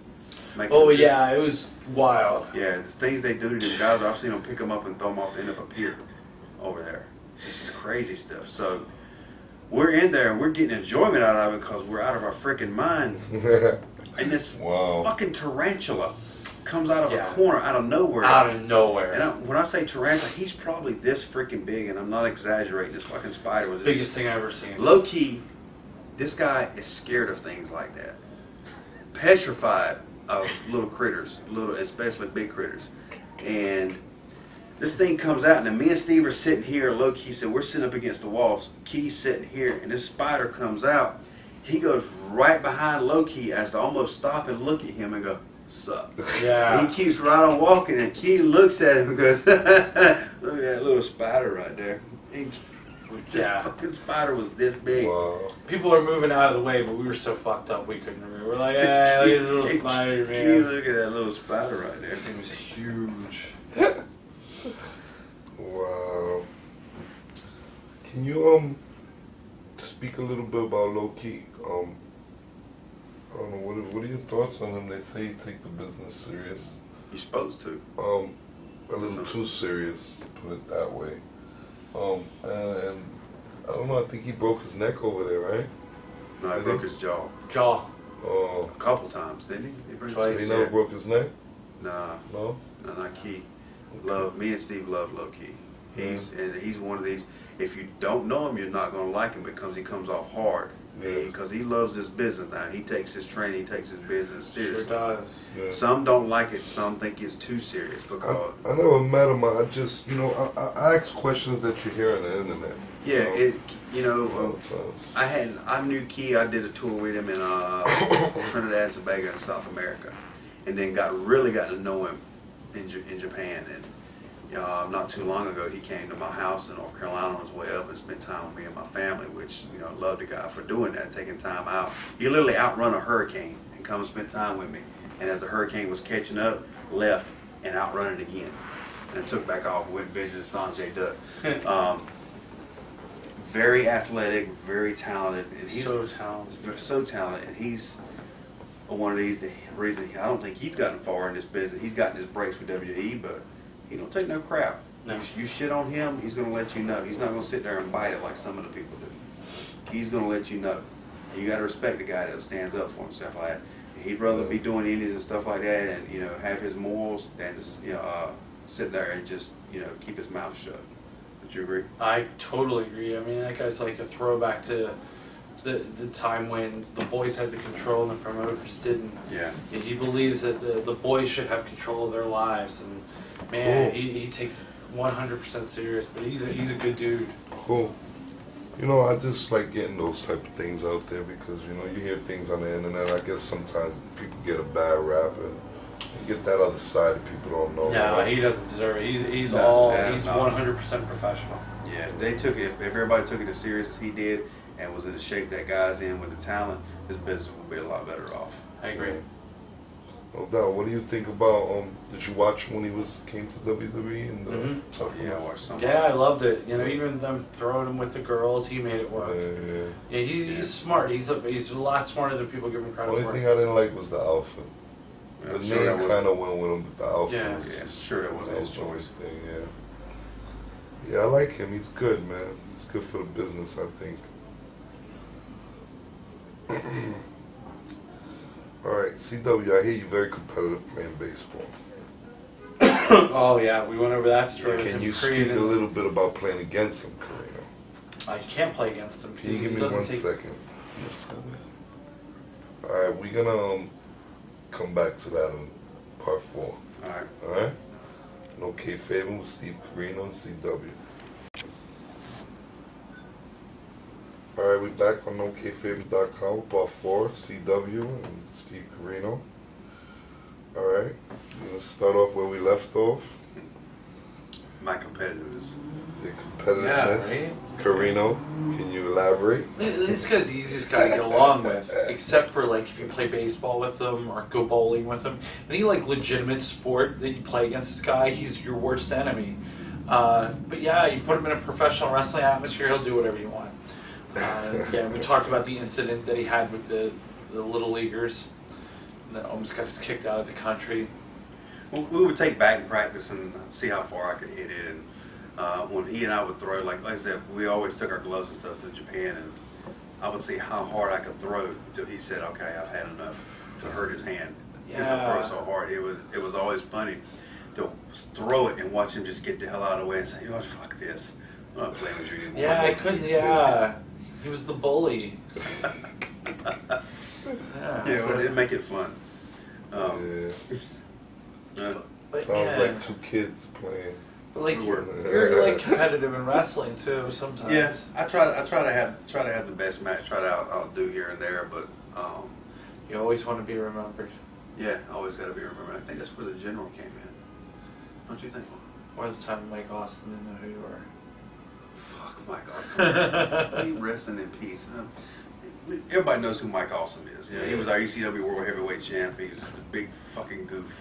Oof, what? Yeah, because I've wrestled this guy 10, 15 times, and every time I wrestled him ECW, I was thinking, this guy's our ECW World Heavyweight Champ, and I'm calling the match. I'm the guy calling the match, and I'm new. Yeah. So one night we're in Roppongi. Again, Roppongi is Manhattan, Times Square in Tokyo, but it's only cleaner. Yeah. Yeah, it's really clean and more people. Crazy. It's me and Key, Steve, and Spanky. We're walking down George, and Big George. We're going to a bar. We see Mike Awesome out of nowhere come up. Sunglasses on. Sunglasses on. It's like freaking 11 o'clock at night, and this idiot's got sunglasses on. Biggest smile on his face. Because he's blazed out of his mind, and we're all drunk, and he goes, "Hey man, what's going on? Hey Corino buddy, how you been, man? Spanky, what's going on, dude? Low key, man, I ain't seen you in forever. George, God, man, I ain't seen you." He goes, "Hey, man." Steve leans over at me and goes, "You don't know who you are." Yeah. He was so mad. He for me like 30 sometimes, and he didn't know who the hell I was. Kidding, Didn't have a clue. So the rest of the tour, I was on his big ass. Oh. He went on my list. What you mean you was on him? I was always ribbing him, always something about him not remembering who I was. Because once Steve goes, "It's CW, man." "Yeah, man, I don't know who the fuck I was." He didn't know who I was. Yeah, he had never met Loki in his life. He had never met Loki. He's like, "Dude, I've heard so much about you." Yeah. Yeah, but he's known me and wrestled me 15, 20 times, and you can't remember who the hell I was. And see, we have a thing called, in wrestling, at least Steve and I, the Merry Band of Heels, have a thing called a list. How the hell? If you piss us off, or if you do something that's really, that's down there, you go on our list. Yeah. And then it's long but distinguished. Okay. And the only way you can get off that list, if you die. Mike Awesome was on my list. Wow. Yeah, that was a big win for him. Yeah, I won for that when he died, when he killed May himself. rest in peace. Yeah. Yeah, but CW calls me and goes, "Did you hear about Mike Awesome?" And I said, "No, man, what happened?" He goes, "Fucking killed himself." He's off the list. I go, "Yeah?" I go, "How?" You go, "Hanging." And then it's silence. You go, "Can't believe the motherfucker didn't fuck that up." Oh, man. Yeah. I'm kind of a mean streak. Sometimes Huh? I have a mean streak. Yeah. Stuff like that. Somebody, when you have somebody on your list and they die, it's the greatest thing in the entire Because world. you've won then. Oh, Yeah, you normally don't win. It's like picking a celebrity to die. yeah. If somebody does that. Oh, fuck you, Keanu Reeves. Yeah, when Keanu dies, that's his greatest win. Because when we were at ECW, Steve was dating this chick. Keanu? Yeah. Yeah, fuck that guy. Okay, Yeah. what's this about? Okay, Tell me. we'll go back to ECW real quick. We're in California at a pay-per-view, and Then I'll tell you the truth. Steve was dating this chick that knew Keanu. They met him at a party. He comes up, and Keanu acts like, "Okay, you know who the hell I am. I'm Keanu Reeves." Of course, Steve knows who he is, but he doesn't put it over. Yeah, but he was pretty adamant to tell me that he's Keanu Reeves. I'm Steve's not like, "Don't you know who I, impressed. don't you know who I am?" Yeah, Steve's like, No, I have no clue. No, but you know, a bit. Yeah. Because she goes, "Hey, Keanu, this is my boyfriend Steve. You know, the wrestler." And he kind of, I don't know, what did he say about being a wrestler? What was that? He's like, what's this wrestling all about? Yeah, he's just down. But it's like people call us, that stuff. stuff. So, yeah, no, what really? And he looked at me. He's like he looked at me as like, hey, that's my girl, by the way. And I was smart enough to know that she probably put him over. Yeah, so this girl was gorgeous, way out of his league. I never got her. I don't know. Yeah, but it got heated, man. Like it got I stood up, he was up, yeah, and they were putting it out. These guys will tell you that I got punked out, but don't believe it. Nah, It's a better story. I don't believe It's a better it. story. Yeah. Yeah. I don't care if they And then split up. I got in trouble by Paul Heyman for not hitting him.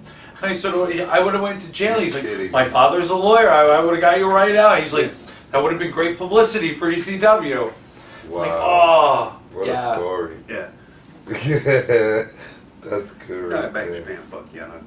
Yeah. Mike Awesome was a trip. Yeah, he was. Yeah, man. Speak about him a little. I don't know. Sounds like he got some. He was butt dopey. Very, very true. As big as he was very dopey. Him and Tanaka had some great matches. They beat the crap out of each other. Yeah, but I think like brutal. That's yeah, what but I think wanted Tanaka to, was pretty happy. I when wanted he you to died. speak on those matches. I seen him throw Tanaka over the Yeah, top Tanaka- rope to the Tanaka- outside. I seen those matches. Tanaka was scared to death. I got a lot of He couldn't like. stand it. Even though I never, like I said, I didn't follow y'all back then. Now I collect all that, so I have all that. Yeah, Tanaka couldn't stand working with it. Yeah, I hated it.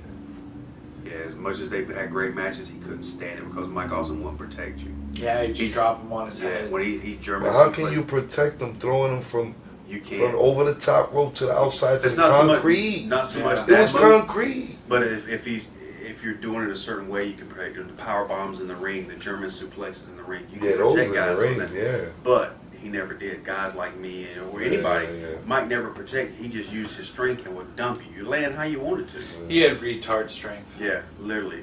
I seen one time he in WCW they had that he dropped somebody off a bus or something, but he actually tried to grab the guy, man. Like he seen him slipping because when he did something, I think he knocked him out. He knocked the guy out, and he slipped off. They was on top of a bus. It was like that's when he was doing that.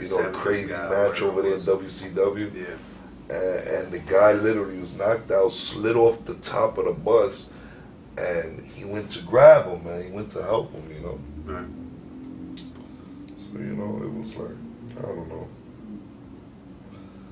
Never know, you know. Sometimes maybe he just didn't even know what he was doing, you know. Yeah, that's bad. That's bad being in the ring with Yeah. somebody not knowing what you're doing.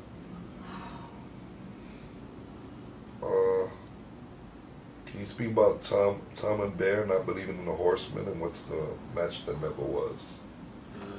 Tom Howard and Sylvester Turkey, we talked about earlier, they were the top guys in Japan for 0-1. Steve and I were gaining respect from Hashimoto as being the workers now. We were like the best American workers there was. Anytime they wanted to teach an American style, they'd get the young boys to go learn with Steve and CW. They wouldn't send them to Tom and Bear. Now, Tom and Bear come from UPW, the same group John Cena did, which that group was, I always thought they were better than anybody else. So when it come time for angles and stuff like that, more than likely they'd always go to Steve with stuff, and Tom and Bear couldn't stand it. One night we had to wrestle with these guys. Where were we at? Gifu, Yeah. Hashimoto's hometown. And like from like 20,000 people. And we worked these guys, and the match was so bad because one, they messed everything up. They didn't want to listen to what we said. We kept telling them, if you do it our way, you'll get over, and the match will be great. And half the work. And half the work, you didn't have to do all the work you did. These guys had to understand, so bad. we're not there to take your spot. You guys are the two top guys, and we're here to help support you. Yeah, we're the supporting players. And they didn't want to bleed us. They'd go out and did the match they wanted to do, and the match was ridiculous. Oh, so bad. So when the DVD came out and they showed it on TV, our match never got shown. Even in the report. It was smelly shit. Even in so the bad. report on the Japanese websites, the paper, newspaper and stuff like that, our match wasn't listed. So it's like the match never happened. The crowd saw it, But as far as the rest of the world, They don't want to admit it. yeah, that match was bad. And who were these guys? Like they was like what? These high standard. Well, that's what I said. They come from UPW in California. That was one of the top organizations, Rick Baxman's organizations, and They were developmental for a while, weren't yeah, they? for WWE. They were the WWE developmental deal. So they were always bred that they were better than everybody else. Okay, and once Steve and I, you know, we had it out with him in the locker room after that. It was bad, and you know, Bear could have killed us because Bear was like a legit shoot fighter. He's a big dude, tough fuck. But we had to make them understand, you know, like I said, we're not here to take your spot. We're here to support you. If you listen to us, we'll get you over because we know what the hell we're doing. And then after that, they started listening. Even Bear has said many times, he said at WWE, Steve and CW are two of the best minds in wrestling. You just got to listen to them. Yeah, it was intense for a while because you know we never knew if we were going to fight them any night. There was many tours we didn't speak. Yeah, and we all four. Then it was at the point we were the four top guys in there, and we didn't speak to each other in the locker room. And everybody was like, "Okay, there's a lot of intensity going on with these four." And you know, fuck them. Yeah, we didn't care who they were. They didn't care who we were. We knew we could outwork them. Yeah. Me and Steve know that we can outwork a lot of people with our skill, but we didn't care. You come from it's a big deal. We don't care. But we become good friends after that once they realized and calmed down. Then it got cool. Yeah, that was. Yeah, we would sit and talk. Everything we would talk about. We all apologized. You know, had the big man hug, and it was all good after that. Loss of Hashimoto. Can you speak on that? That was bad. You know, we had worked for Hashimoto's for so long, and you know, he was such a cool guy. I was coming through immigration on July 10th, 2005. Coming through, they zip my passport. They're like, "Oh, wait, Corino, you are a 01 wrestler." I'm like, "Oh, yeah, I am." They're like, "Please come with me." So they take you in this room, and you're like, you don't know if you're in trouble or something like that. So they come in there like, your boss, Hashimoto? I'm like, yeah. He's dead. I'm like, what? You're like a movie. I'm like, what? They're like, and they reel this TV and they're like, and it was like right on the news. Like Hashimoto dead. I'm like, holy shit. And over here it'd be the equivalent of Hogan dying. Yeah. Really? Hogan just dropping dead. Yeah, I don't know. I gotta look that up. Yeah, and it was just like a crazy time because we had heard so many rumors of like him owing money to the mafia, or you know, was he really sick or stuff like that. And, how did he die? I don't know.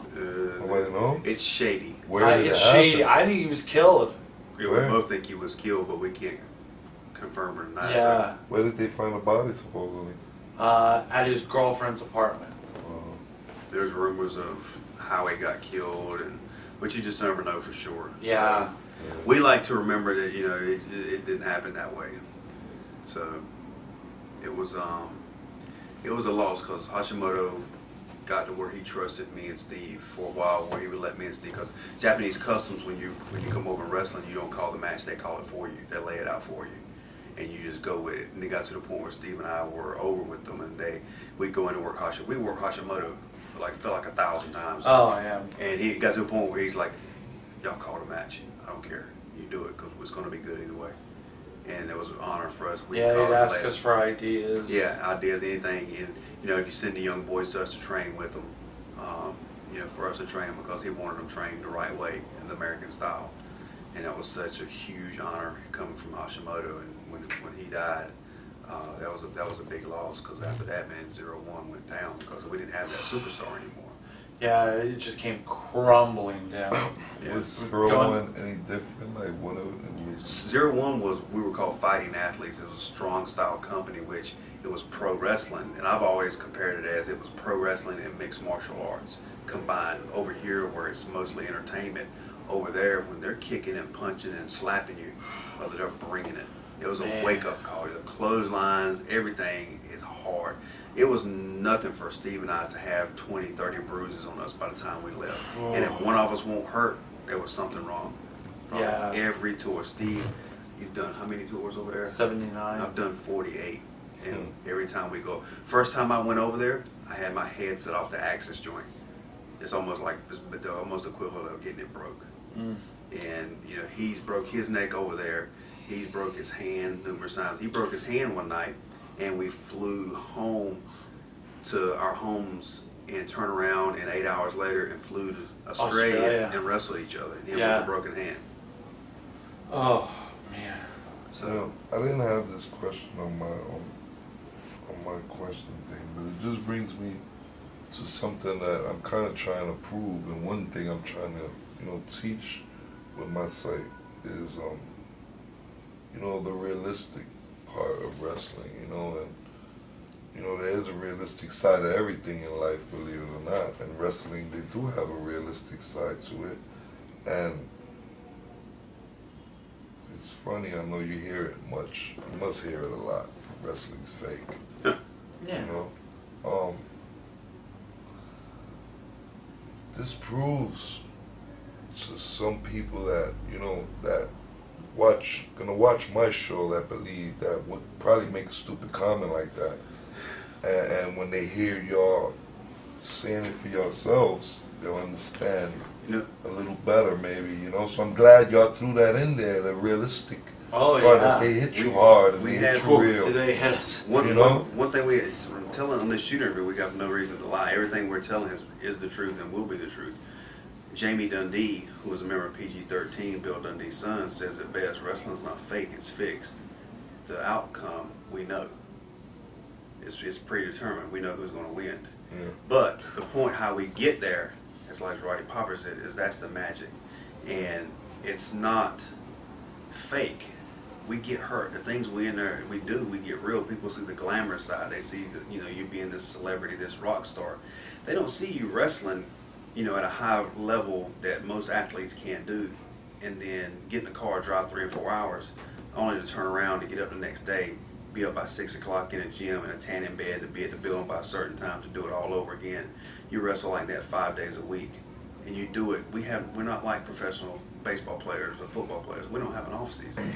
We're constantly doing this. I mean, how long can you do this before your body says, all right, I've had enough. It's time for me to break down. That's why some of your wrestlers are dead under the age of 40, because they're having to take things to keep their body and their persona at a level that the fans see. You see the great side, but you don't see the other side. This business is a wear and tear, and it's like the ocean. It don't care. You'll drown in the ocean. It don't care. The same thing with wrestling. It'll chew you up, spit you out. There's another guy there to take your place. This guy's more banged up than anybody I know, and still goes out there and does it night in and night out. Yeah, I seen him. Yeah, he goes. I always said I'm the workhorse of the team, but he's right there with me. When we're hurt, we still have to perform, and to call it fake is an insult to our integrity.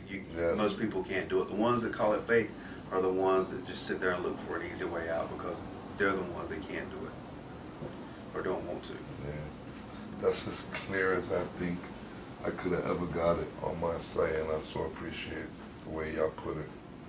Because if you don't understand that, then I don't think you have any common sense, to be honest. All right, back to where we were, working with him and letting him call the matches. Yeah, that's what we talked about earlier, him letting us call everything. Yeah. Okay, working the Beatles. No, it's traveling with the Beatles. Traveling with the Beatles. Well, it's pretty much what was it like. And this is for him to answer, because this is about just like traveling with the Beatles. You know how like you'll have a friend that like brags, right? And you're like, oh, it's bullshit, it's bullshit, it's bullshit. Well, although we didn't want to admit it, for like 6 months, CW would go to Cork and Holland and Tokyo, and he would just get over more and more and more, and he would always come back. He's like, I'm fucking over, right? And we're like, no, you're not, no, you're not. We all were like, he's fucking over. And it got to the point where he would walk into the building, I don't know what it was, but there was this group of girls, and they were like, CW! I'm like, holy Justin fucking Bieber. They just like flocked to him. And he looks, he goes, Just like the Beatles, over like the Beatles. We walk out of an arena one night, and Steve and Charlie are standing here, and I walk, and these 3 girls come out, and they're just like that, just like they're meeting Justin Bieber or whoever it was, and crying and shaking. It was sickening. To meet me, and to get my autograph and picture. And yeah, we would never live it down. Never, and it's and he can verify it. And I never bragged or joke about it, but it's like every country, every place we go to, I would always end up finding one lady. I had to drag him back off on the plane in Australia the first time we went. He was going to move there over this. Move there? Fuck it, I won't coming home. Yeah. We get over there, and once we get into Australia, we get over there, and me and this girl, she sits down one night at a restaurant, and we lock. It's almost we lock eyes, and it was like a connection. We spent 3 days together, and when we go back to the airport, we get out because we're coming home, and it's time for us to go home. I give him a hug. Later, man. Love you. What the hell are you doing? Yeah, aren't you coming back with me? I said, fuck that, I'm staying. He said, dude, you got to come home. And we got to go. He ends up talking mental, but yeah, it's like that. It's like that everywhere. I don't know what it is. I think I got a great smell. That's what it was. It's your eyes. It's the eyes. It's the eyes. That's what it is. We all think it's the eyes. I told you when I seen the picture, you just look so clean. They saw it. And little do they know he's the devil. But it's good though. I don't know. Yeah, you've been there. All right, this is for you, Corino. What? It's for you, this question. I wanted to ask you, how's ROH compared to the ECW? It's a little different because I think of like the stage of my career.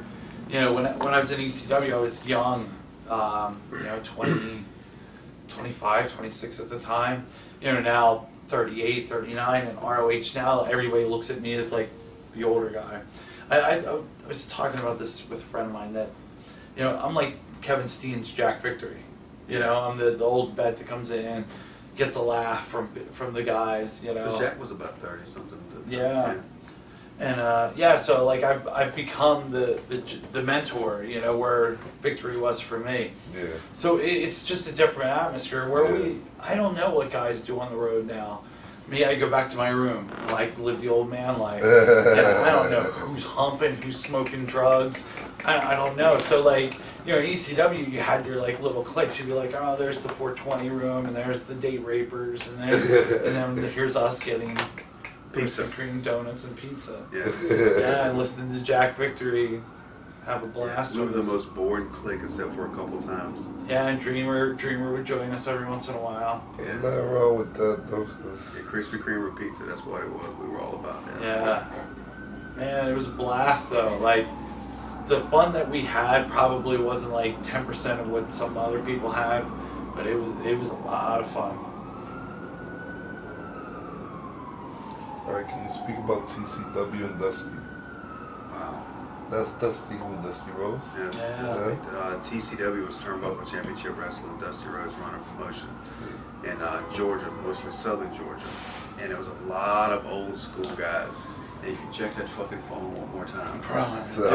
Anyway, it was Manny Fernandez and his son Dustin and Barry Windham, myself, Steve, Lodi, that was working a bunch of some other smaller Scotty Riggs. Yeah, Scotty Riggs was there. Eric Watts. And it was old basically NWA wrestling all over again. And we didn't make no money working for him. No, we were always paid off the house. And the house usually was good, but we didn't see it. There was a many a nights. No money? No. What's no money? Like, not even breaking even, get your check and rush to the bank and hope it ain't there's money's in there. Oh my God! But it was the fun of being there with it. What year was this? 2001. Yeah, it was the fun of being there. ECW. Right after we lost our ass in ECW, and then we go and quit with this. With Dusty. And Dusty was running a lot of shows too. We were down there a lot. But we had to, we got to work Barry for the first time. We got to work with Glacier and. Remember when I fucked up in front of Barry? Yeah. Dude, this dude is like... Barry was working over there? Barry Windham, he leaves He was like working the over there? first What time. was he? Huh? What was he over there? Barry Windham? He was just regular Barry Windham. Yeah. Yeah. Oh, he was. He was the champ. Yeah. Okay. And he was like Dusty's right hand guy. He wasn't. That's what I was asking if he was office. Oh yeah, he was a little bit Yeah, office, but yeah, he was the big baby face. Yeah. And I meet him, and I'm a huge Barry Windham me too, fan. man. I watched him as a kid. It's sickening to be around him. Oh, I'm Wow. like, yeah, like, and here it was, you know, I had the cowboy boots and the look. It was like, you know, this was something people were looking forward to this. Yeah. And I'm sitting in the locker room, and it's like Dusty and CW and Eric Watts and Barry, and I am just in awe of Barry Windham. I'm like, and I go, Barry, do you remember the time that you turned on Lex Luger and you joined the Horsemen? And he's like, yeah. I go, oh man, that was really fucking cool. Like I totally, like I didn't have a question. And it was like the Chris Farley show. He goes, this was his, I knew you were going to do it. You know why? Because it's the way you walked out. I know you looked mad that night. I told Eric Watts goes, just fucking Chris Farley him? I told my friends that night, I go, Barry Windham looks like he's in a bad mood. And he turned heel. I was the coolest kid on the block. Barry just looks, because that's one thing you never do as our group, or is look into a veteran like that and tell him, remind him of something that you were this age when he did this. You just don't do that. Yeah, young wrestlers that are watching this video, don't do it to me. Don't do it. Marked out on him. Oh my God. It was so I bad. couldn't get my shirt far enough away from him for that. I never used those words, but I had to. Man. But that's the good thing that come out of working with Dusty and TCW is where the Extreme Horsemen were formed. It was myself and Steve and Barry Windham. It was Dusty's. Steve had the idea before, but it was me and Simon Diamond, but never with the Extreme Horsemen. And we were so close at one time to being all together, me, Simon, and CW and ECW. And it was ready, and Jack Victory was going to be our manager, and then maybe Dawn Marie was going to be involved somehow, hopefully not. And it like a week before, Paul's like, oh yeah, by the way, you're going to turn babyface. I'm like, well, what about CW? Oh, we're going to put Johnny Swinger in with that, and then you guys had some success. Yeah, we had a good thing running, and then when it got to when the TCW, and Barry Windham was there, and he put us together one time, and he goes, look, Barry was one of the original Four Horsemen, and you two guys came from the Extreme, so we're just going to call you guys the Extreme Horsemen. And that night, Steve and I are working Dusty and Dustin, and we're beating them. We actually handcuffed Dustin to the ring, or to the turnbuckle, and we're beating Dusty down. And mind you, this is Southern Georgia.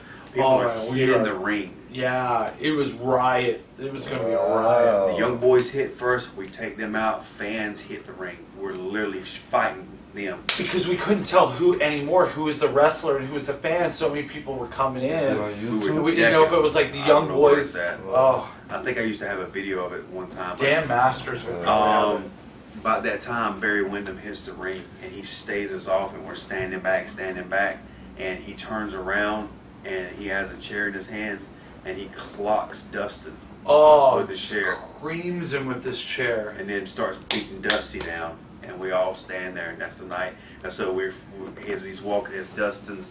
Barry's walking out, some guy that was like with part of the ring crew walks by and says something smart to Barry, and Barry headbutts him in the nose. Fucking breaks his nose. nose. It was disgusting. And Barry walks in between and goes, I guess he'll never do that again. Yeah. And starts laughing. We're like, what the fuck is wrong with this guy?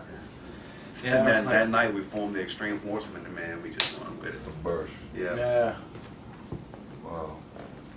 I never knew nothing about that, but the matches would have been good, right? Yeah. Oh yeah, there were some fun shows. Yeah.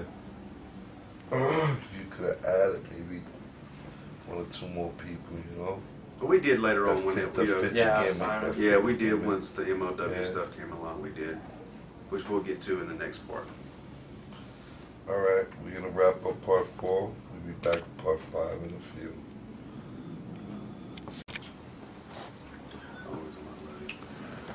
All right, we're back. NoKayFabin.com, part 5, CW, Steve Corino. Welcome back. All right. Can you speak about Ribbon Lodi and his sons? That was actually the mastermind of this man right here. Everybody that knows. I get bored in the locker room. There's only so much you can do.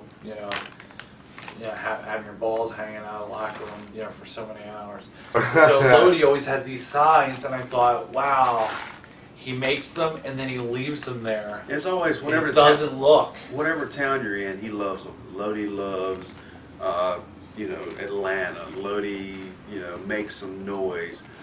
Lodi just all kinds of things putting him over just because he's a good-looking guy. He's a baby face. He has a great body, and so this guy. Go ahead.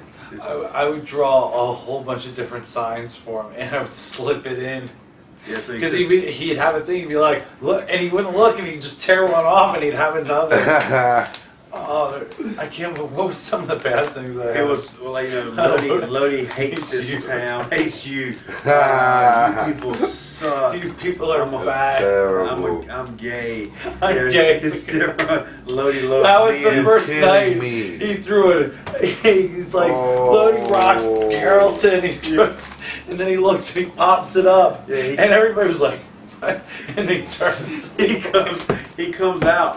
He never looks at his signs. They're folded up. His music hits, which is "Welcome to the Jungle," Guns N' Roses. He does it. He runs out. He takes his first sign. He pops it up, waiting for the big pop, and the fans are looking at him. What the hell? And he has this puzzled look on his face, and he takes the next one, and he knows this. He's a great guy. I've sabotaged them all. Boom! He goes it up, and they're got a couple boos, and he's the big baby face, and he turns around and looks, and he sees him, and he folds them up, he throws them up. He immediately turns and looks at the entranceway, and here we are, especially this one, standing there looking, and we are dying laughing. So it was a rush to try and get his poster board every night. He was smart to it, but that was funny. You couldn't have planned it. I mean, him running out and not even paying attention to his signs and seeing that he's expecting his reactions, and he don't get it. I could imagine. MLW, can you speak about MLW? MLW was a lot of fun. Man, I loved it. Major League Wrestling, they called it hybrid wrestling, and it was Corval's brainchild, and he took old school, new school, high flying Japanese. He flew Japanese guys over and put it down in Florida, and it was literally hybrid. It was a mixture of everything, and it got over. It was good, man. Had his own TV show. Yeah, he had the one of the guys that was the ECW cameraman filming it. He had Joey Styles doing the voiceovers and things, and he had like Raven and Sandman and Us and Kojima and Mike Awesome, Sanjay Dutt, Christopher Daniels, Primo Cologne, all kinds of talent. Yeah, Punk, when Punk was getting his start, everybody. Yeah.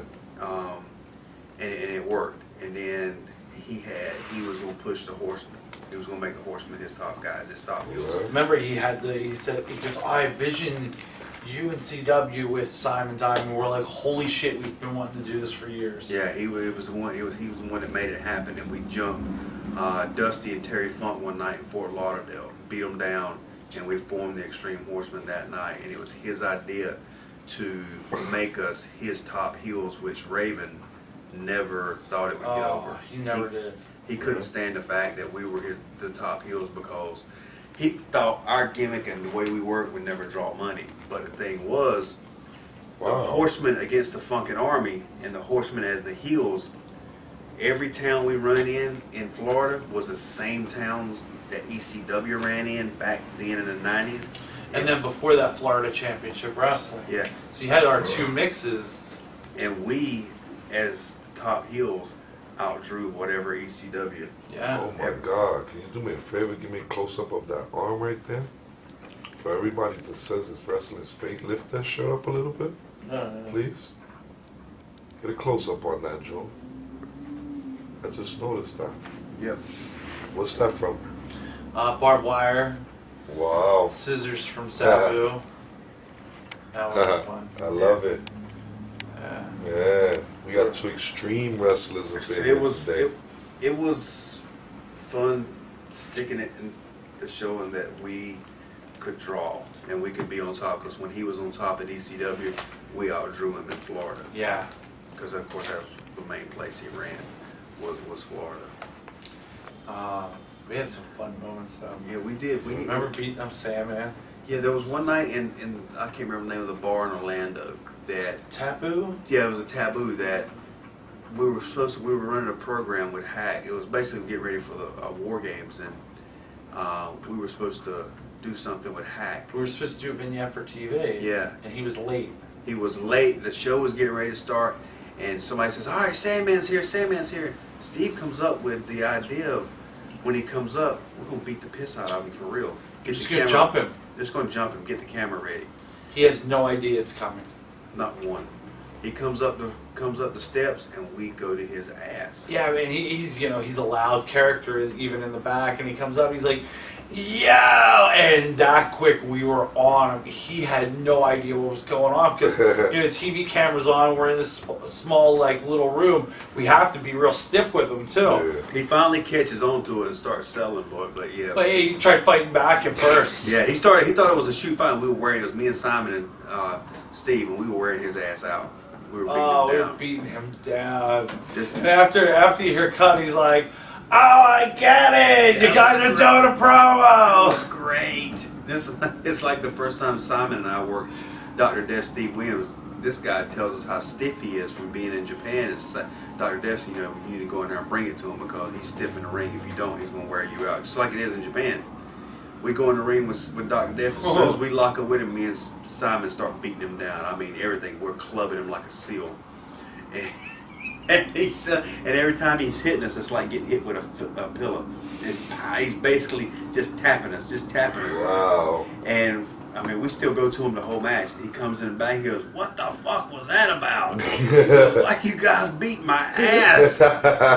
So it said like he had ribbed us and told us that Dr. Death was so stiff, and we had gotten worked up. Hey, you were taking it to him before you took it to us. You're lucky he didn't beast on you. I know. Who did we beat the fuck out of? Or who did you beat the fuck out of on that show in Georgia that Glacier told you to? It was that young kid. And then Marty didn't want to work with us after. Oh yeah, we did Steve and I one night. We come to a show, and this kid comes in, and all of a sudden he's putting himself over for no reason. Steve and I big attitude. Yeah, Steve and I are stretching. Mind you, he's got this Korean girlfriend that's hotter than fish grease. I mean, she's smoking. And she's got these little shorts on, and she's showing everything. And I'm instantly I'm attracted to her because I've been dating an Asian. He's got yellow fever. Yeah, I had yellow fever at the time, and it's the good kind. So he's on it about it, and me and Steve are getting more hot about him. The attitude this kid has. So we go in the back, and Glacier pulls her to the side and said, "Hey, this kid right here." Oh yeah. He says, "I'm beating him up tonight." And that is so uncharacteristic of Glacier. Glacier's like one of the nicest guys, like most gentle guys you'll ever meet in wrestling. Yeah, for him to like call out a hit was like, what? Yeah, so we went in and basically beat the brakes off him. And I was trying my damnedest to steal his girlfriend. Oh, and I would tell the kid, I'm like, "Protect your face, here comes a kick." And you weren't. You were just beating him. No, hell with him. Yeah, we were just, like I said, and his partner would come in the ring, and we were bumping around. Yeah, it was nothing. bumping like he was Superman. When he come in, he had no part of that. And the same promotion we worked for, a few months later, we got to work with Marty Jannetty, and Marty Jannetty comes in knowing he's working the Horsemen and don't want to work us. Yeah, he's like, "Guys, I saw what you did to those kids." We're like, "No, Marty, no." He's like, "I don't know." He didn't want to work with us because he saw what we did. So he didn't work with you? No, he ended up doing it. Yeah, had a good match too. So what he said afterwards? He's like, "Don't kick the shit out of me." What he said afterwards, after y'all took care of. Oh, he was cool. Oh yeah, he's like, "Man, it was great. You guys are a dream working with us." It's just like when we worked for this promotion, UPW. Is it David Earl Hebner? He used to work for. Are you thinking UWF? UWF, yeah. Oh yeah, Dave Hebner. We worked for UWF, and Dave Hebner from WWE Wrestling. He literally told us in front of everybody when he told me and Steve. Could be Earl. Yeah, it was one of the Hebners. He said that we were his favorite tag team of all time to be in the ring with. Not just here, but of all time. Yeah, we used to have a lot of fun with Hebner in the ring. Yeah, he was really big on us. He said, "You guys are my favorite tag team to work with ever." I met his brother. Yeah, which was a great Oh, he was compliment. at the event when I met you. Yeah, the October 15th one. Oh, I Yeah. met him there. I got a picture The with skinny him. one is The Earl? skinny one is the one that works in TNA. now. Right, him. Yeah, I met his brother. Yeah, that's he the was one that- office. yeah. He was office. Yeah. Hebner was such a fun guy. Yeah, he was good Yeah. in the ring with, yeah. All right. UWF, we were like the designated like mid-card guys. Always. Yeah. We'd go in there with AJ Styles and Chris Daniels one night, the Dudleys the next night, and the two local guys the next night. So how long was that run there? MLW was a couple years. 2 years, I think. Yeah, and UWF was about 2 as well. Yeah, Yeah, it didn't last like too 2 long. seasons. Yeah, that was the race car driver. So the 2 years you spent in MLW, how was the bookings there? Like, what, every day, once a week? No, once a month. Sometimes Oh, twice once a month? Yeah. Okay. Yeah, sometimes twice. Okay. When they had TV too, so we had promos and vignettes to film and things like that. So in between that, you was doing it just We were in Japan. shows? No, we were in Okay. Japan. Yeah, mostly Japan. We were over there like 26 weeks a year. Okay. Yeah. All right. All right. Can you speak about Corino, Funk, the barbed wire, and the pissed off chair shot, please? Well, that was MLW. Yeah, that was MLW. It was Steve, his first barbed wire match with Terry Funk in Fort Lauderdale, and beforehand, it was another big build-up right before War Games. Then beforehand, Terry got us together, Simon, myself, and Steve, and says, "You guys, whatever you do, please don't hit me in the head with a chair shot," because he had been having some problems in the head. Like, we love Terry to death. Scared of him, but we love him to death, and really respectful of him. Yeah. Yeah, we are. We're really, the upcoming story won't reflect that, but we're really respectful of Terry. So, him and Terry have a great barbed wire match. Now, I'm supposed to run out, cut Steve out of the barbed wire. Terry's supposed to roll out, punch me. I go down. They go into the finish of the match. Now, I cut Steve out of the barbed wire. There's a long strand of barbed wire left. Terry rolls out, punches me. As I sell, he grabs me. I went, holy shit, here we go. And he hates barbed wire. He drags me, and he wraps me in a barbed wire, and there's actually a picture that was in a Japanese newspaper of him wrapping me up in the barbed wire. And it's not here, it's all here. Oh. I have it like this because it's cut You into me because I'm freaking the fuck out. kidding me. And he's like, put your hands down. I'm like, kiss my ass. Oh, Like that guy's this, crazy. it's all around me. He's got it in me. Finally, Simon Diamond comes in, makes the save, and I blank. All I know is that I'm pissed off. Oh, he was hot. I was so mad. It's been a long time since I've been that mad in the ring. I remember looking at Simon and say, watch what I do. They go through the finish of the match, and this is on video. I actually had this. Yeah? Terry rolls up to his knees as I come in from the chair. I come in with a chair, and instead of hitting Terry in the chair like this, I draw back, and the back of the chair hits my ass. That's how far I draw back. And swing it just Killed him. as hard as I can across his head. Kidding me. Fold it across his head. Oh, it was brutal. He lays down, and I hear Steve go, "I'm sorry for CW. I'm sorry." Yeah. He's apologizing. I was so mad. What at he that time. did, I bet you he didn't sell it. No, he did. He He went down. sold in the Oh, back. he went down. No, Yeah. I mean in the back. He didn't put it over. That's what I Nothing at all. mean. He didn't sell it to Yeah. you. He didn't put it over. Yeah, he didn't put it over. At all, I felt dog. bad afterwards, but I at the heard time, those stories about him. I didn't care. He will not put it. He's tough. Yeah, because I blanked on it because I got so mad. Blast. Wow. Yeah. Wow. You crazy. Oh, come on, like a dick on that, didn't I? How was it finally getting to work with Simon? Oh, it was so cool. Simon Diamond's an awesome dude, man. He Didn't he real go to real WWE? intelligent.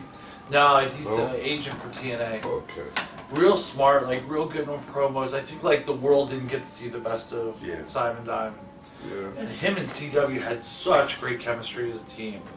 And all three of us together, because you had 3 different promos, 3 different styles. We really just meshed so well, and it was cool because we had grown up in the wrestling business together. So here was our chance to finally be together in a money drawing situation. And it worked. Our promos flowed. Our matches, whether it was me and Simon, because me and Simon were the tag champs, he was the heavyweight champ, and we held the belts the entire time, and it got over, and the fans hated us but loved us. They would boo us, but we'd always have great matches. I was working with Dr. Death and D-Lo, Dr. Death and whoever, and Steve was with Terry, Dusty. Also, it didn't matter. We'd always have these things, and always gelled and always worked and build up to the War Games stuff. Yeah, I was going to ask about War Games. That sounds like an old WCW thing. It was. It was our first one, and it was the Horsemen. Where was that at? It was in Fort Lauderdale. Fort Lauderdale. We came out and had a masked guy with us because there was only 3 of us, and the masked guy made number 4. Steve does the promo, and we announce the masked guy and pulls off, and it's just incredible. Steve does another promo and announces, and Barry Windham comes out the back. Because I think people thought Barry Windham was going to be under the mask. Yeah. And then when I announced Just Incredible, they were like, oh, okay, it's cool, Just Incredible. Now they're thinking there's no more surprise. And then we're like, oh, yeah, by the way, we have a second surprise. And there was Barry Windham. Yeah, and it was our 5 against Terry Funk, Dr. Death, Steve Williams, Sandman, Sabu, and in the end, Bill Alfonso counted. And me and Sandman started in the War Games. And it was fun. It was a little different War Games because we brought weapons in. Yeah. They had two rings, double cage, just like the old War Games, except there was nothing on top. And by that, along that time, Steve and Sandman had heat over something, over breaking guy code. And Steve comes in and grabs the cane. And I remember holding Sandman across the road while Steve was wearing his ass out with that cane, screaming at him that you broke guy code. And Sandman is apologizing to him while he's doing it. Like the first few whacks. Yeah, made up in the ring. Yeah, made up in the ring. First few whacks he's hitting my hands, and I'm like, holy shit! I'm trying to hold. Steve didn't care. He was like, damn, blanket swinging. That thing, you broke guy code, you son of a bitch. And he's like, pow, pow. And he's like, I'm sorry. So yeah. But the War Games, to finish the War Games, man, this guy takes fire in the face from Terry Funk. Wow, I took it first. I took a branding iron to the back. That hurt. And then as I got up, he he lit it on fire and right to the back. And then I was only on for a second. Like I had the mark on me for like a month. Oh my god! And then when I turned around, he blew the fire in my face and just singed me. The burn mark didn't stay? No, but like it burned my beard and everything. Wow. Oh. Can you speak about working Brian Christopher and Scotty Tuhati? That was in UWF. Yeah, it was for Hermie Sadler's UWF. We did it in South Carolina one night, and we never worked with neither one of them, but we're trying to push the match together. Brian Christopher's basically being Brian Christopher. He's acting like an idiot. Yeah. He's calling spots that make no damn sense. Duck doubles over it. What the hell? Yeah, even Scott Steiner. Yes, making fun of him. They were making fun of him. What the hell's a double? He's doing that. But what it was, we get in the ring with Scotty. Scotty works like a champ. Love Scotty Tuhati to death, man. He works great with us. Oh yeah. Brian Christopher gets in there, and he goes to, he's begging because he's heard about how Steve and I can work in the ring and how stiff we can be if you fuck with us. Yeah. And he's like, man, don't hurt me. That's all he kept saying. No problem, we'll take care of you. It's Brian Christopher. We got mad respect for because your dad, whatever. Anyway, he's doing things. He's like hitting us hard. Hitting us. And careless too, like ear, like under the eye. Yeah, it's like, dude, we keep telling him, ease up, lighten up, watch this, that, other. Finally, the finish of, or what finished it off was he goes to clothesline me over the top rope and like knocks me loopy as he's doing it, because I protect myself, hold the rope when I go over the top rope. He traps my arm and clotheslines the piss out of me in the face. So when I flip over, I really don't know where I'm at and I can't land right. Steve comes out there and I've landed on my wrist to protect myself, and I thought it was broke. I lost it. With that, still don't take long for my temper, and I told Steve, watch this. So I get in the ring and I said, let's beat the fuck out of him. Steve goes, okay. So we go to a spot where he's gonna take my left punch. For people that know me, I got the best punch in wrestling. Oh, absolutely. By far, it looks the realest and it is the best. But this night, it was all about hitting him. And when I hit him just as fucking hard as I could hit him. And he went down like that. Like crumbled. Knocked him out? No, he was round. Then me and Steve go into our tag spots. where we're like double shoulder tackle things like that. We're just as stiff, just as stiff on everything as we can be. Stayed on him. And then when Scotty comes in, it's back to kick gloves again. When he gets back in, it's the same way. They get along? Him and Scott? Yeah. I didn't think, I didn't think so. Yeah, I didn't think so. It's one of those things. It's like I was telling you earlier. Tag partners, you stay together long enough, you end up hating them. Yeah, they're like a wife. Yeah. Yeah, they say you married each other. Nicknamed General working the max. I think that's where I coined the phrase. Because for Can you years, elaborate what? well, for years, CW puts together almost all the matches. He comes up with some of the ideas, most of the ideas for like the structure of the match. And this was like the case where like he really did it all because we were coming right from Japan. And we had to go to Charlotte for UWF. We flew right in. We normally would fly. He goes to Philly. I go to Raleigh. Yeah.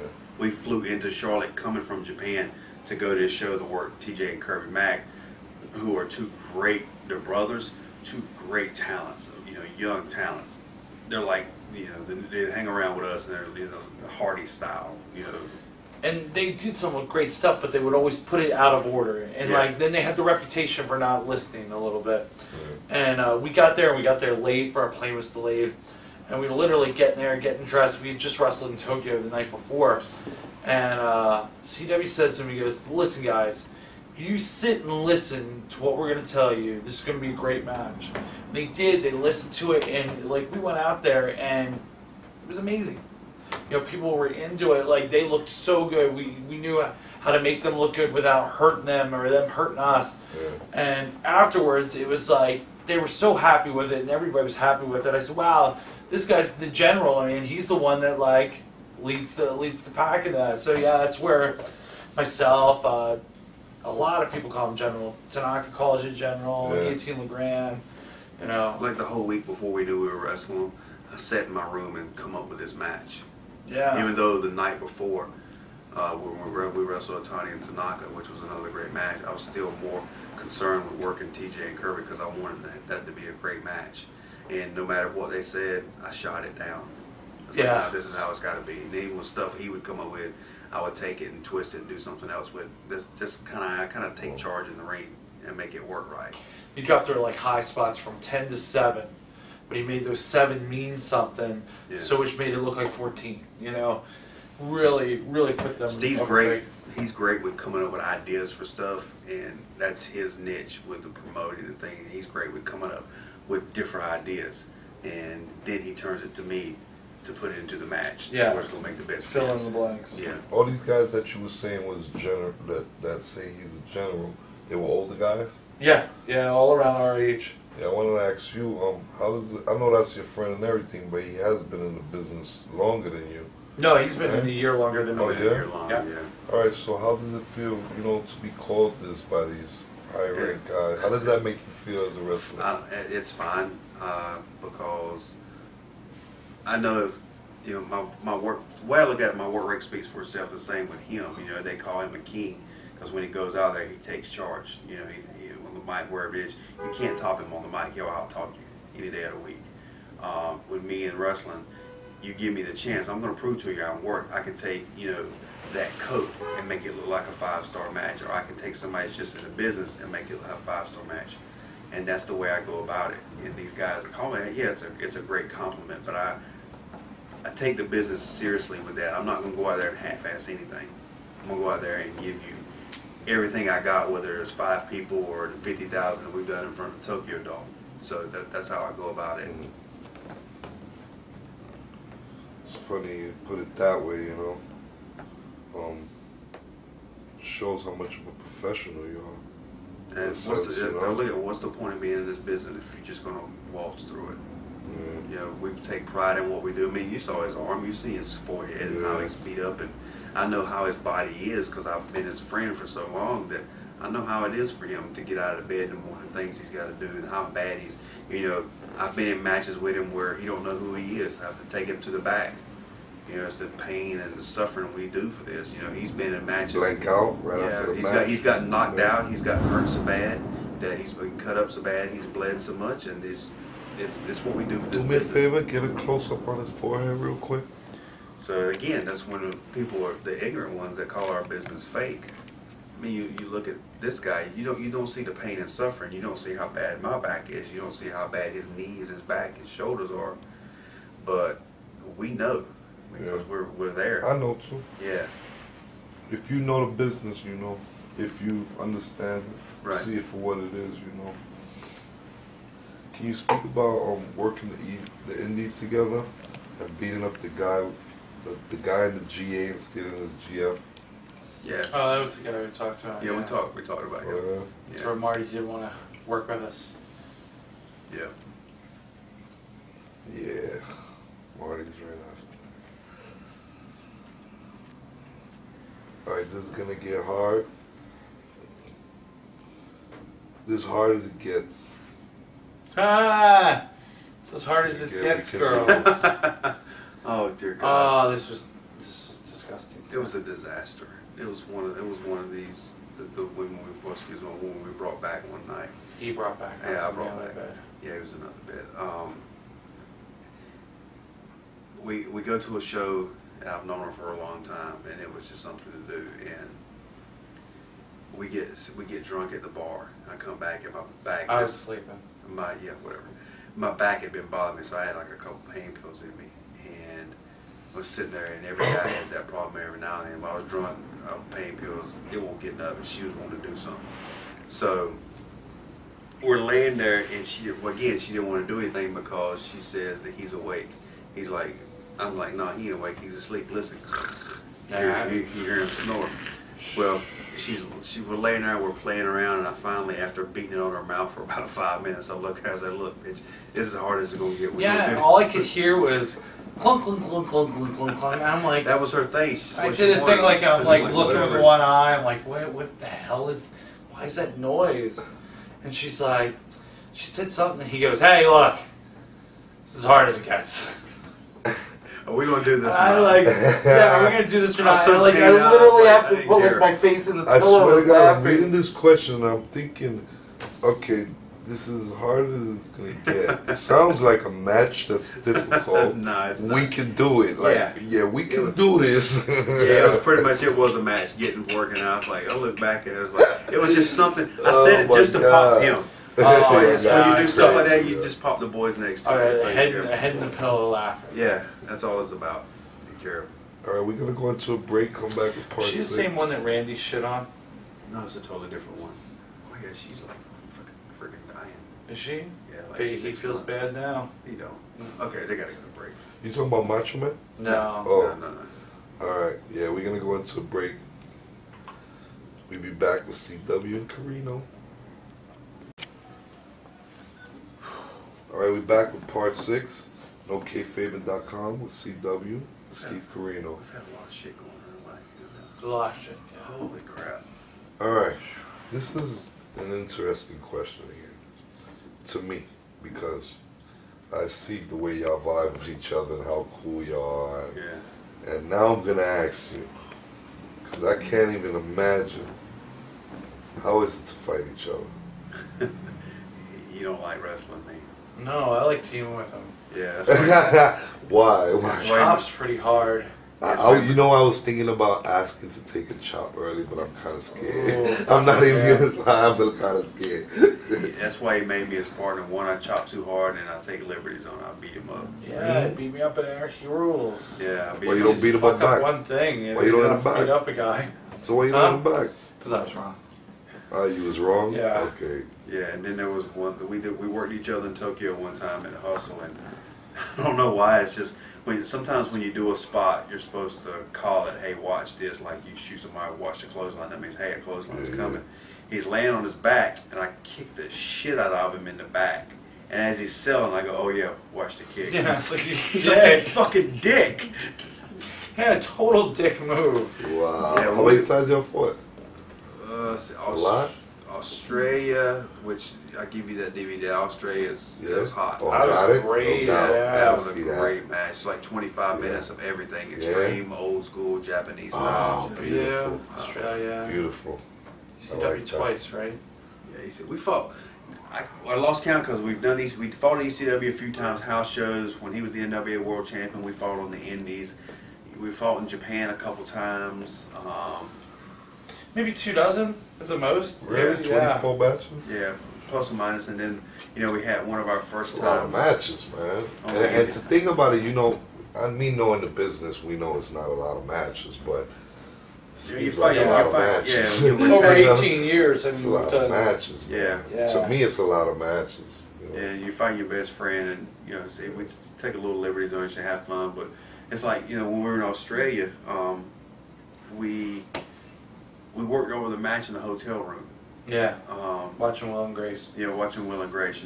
We rushed back from eating and going to watch Will and Grace. These two cool wrestlers watching Will and Grace. But we worked over the match, so at the show we never went over it. And there's 18 matches on the card, literally 18 matches on this card. Fucking. And if there was 18 matches on the card, 20 of them were really bad. Yeah.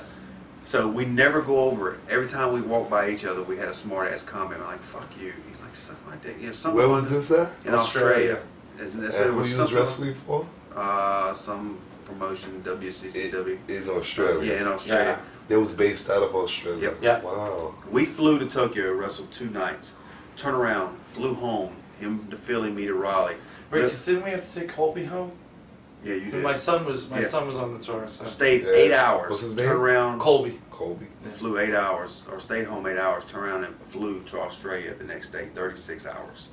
We get to Australia, drop our bags, go to SeaWorld. We drop our bags. When we get to SeaWorld, great. we're standing there, and these special kids are swimming with the dolphins. They're a little slow and mental. And me and Steve are standing there like, man, I want to swim with the dolphins. We've never been with the dolphins. And I can't remember which one I was saying. Like, what we're going to do is push one of these little retards out of the way, and we're going to swim with the dolphins. Or we're going to adopt one of the little retards. Be like, hey, my special needs kid needs to swim with his daddy. Yo, you're terrible. But yeah, I would have just been like, oh, I gotta go. Yeah, but we wanted to swim with the dolphins. It was 36 hours flight over the fucking country. But when we fight each other. It was really fun. Yeah.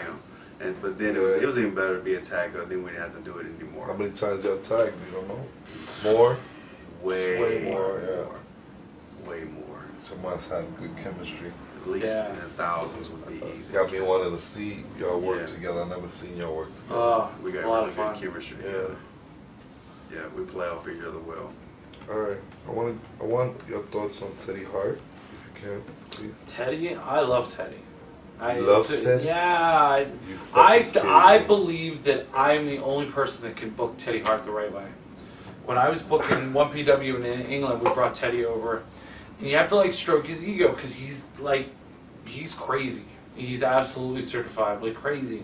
So you have to feed his ego a little bit and be like, Teddy, this is what I need, but you can do that. He did nothing but great business over there for us. Yeah, he would come up with ideas, but we made him. We're like, Teddy, this is what we need from you. We need you to be like this veteran and do this and do that. He was nothing but professional. Yeah, I think I'm the only person that knows how to book Teddy.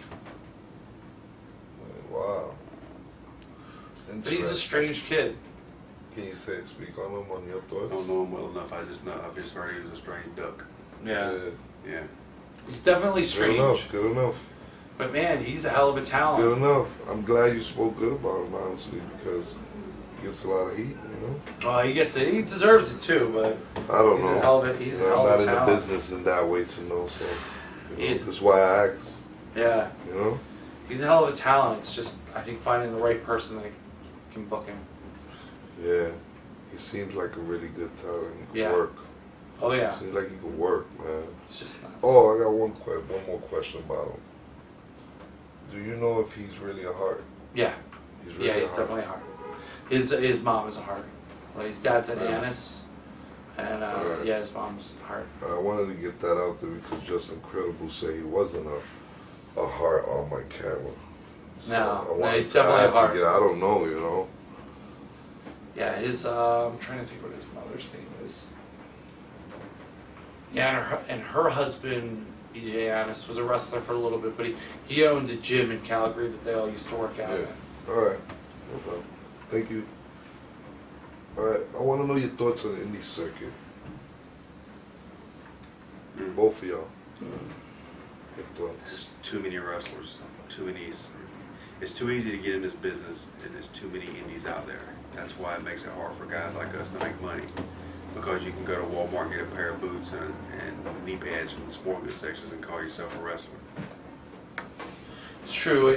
You know, it's too many guys being rushed out there before they know what to do, and you know, it's because little independent promotions. If you're not happy, you start your own company, and there's nobody to regulate it, so it makes it difficult for bigger promotions to happen.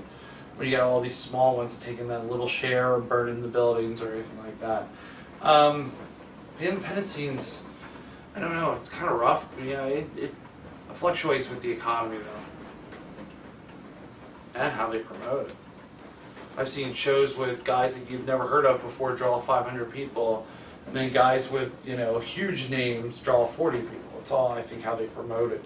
Also, indie circuits only run shows on the weekends, right? Pretty much. For most of Really? them. Yeah. So you basically can't make a living off these indie shows.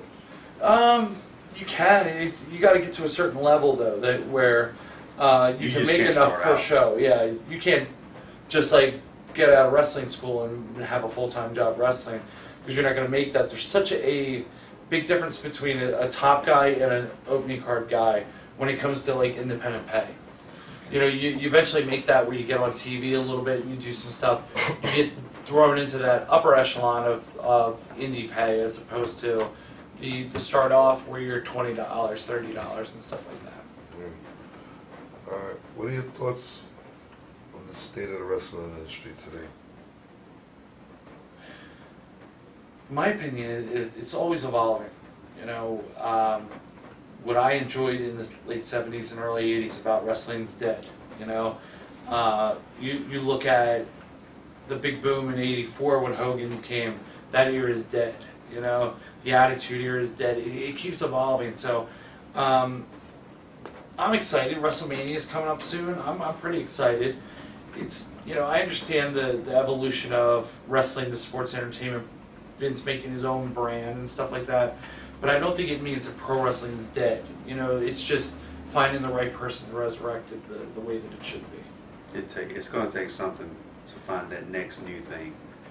You know, too many people are trying to redo ECW to what we were part of. You got to stop doing it, because there's never going to be another ECW. Or WCW. They keep trying to redo WCW. Yeah, you can't redo it. And you might as well stop, try to come up with your own thing. And wrestling's a roller coaster ride. Ricky Morton told me this a long time ago. Try to be there for the highs and ride out the lows. It's just like a roller coaster. Yeah. So it's been in a low for a long time. You just want to be around for the high when it comes back. All right. That question goes y'all went right into the next question with some of the things y'all said. So I just want y'all to elaborate a little more, okay? Do you think it's just a downtime and it will pass, or do you think it's going to take something fresh, new, to bring it back? Do you think it's impossible? I don't think it's impossible. I just think we don't know what the spark is going to be. You know, I don't know if anybody could have ever imagined that Stone Cold and Mike Tyson would have been the spark that, you know, boomed wrestling for a few years. That idea eventually will come up. Somebody will come up with it. And once they come up with it, you know, wrestling will boom again. In my opinion, it's got to be made cool for the normal person again. Something that you know that they'll talk about at the water cooler at the office on Monday or Tuesday morning, and you know, once that happens, then people start talking. Then it's okay to watch wrestling, even though the ratings tell us that people are watching. So it's going to take that next big angle. That, you know, is it seeing a Rock? I don't know. You know, but it'll definitely be something.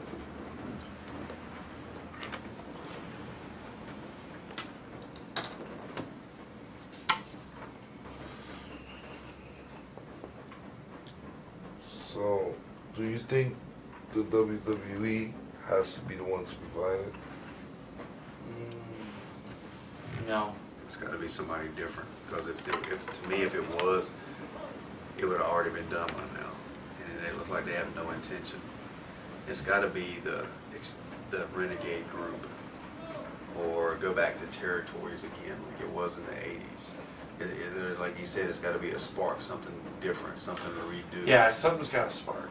Yeah, because what they're doing now just doesn't seem to be working. Because if it was, it would be more of a talk, more of the ratings than what it is now. The way I look at it. And we got time, you know what I mean? It's the boom happened in 84 and then 98, 99. You know, we're approaching it now with 2012, so hopefully, you know, in the next year or two, something will happen to push it back up.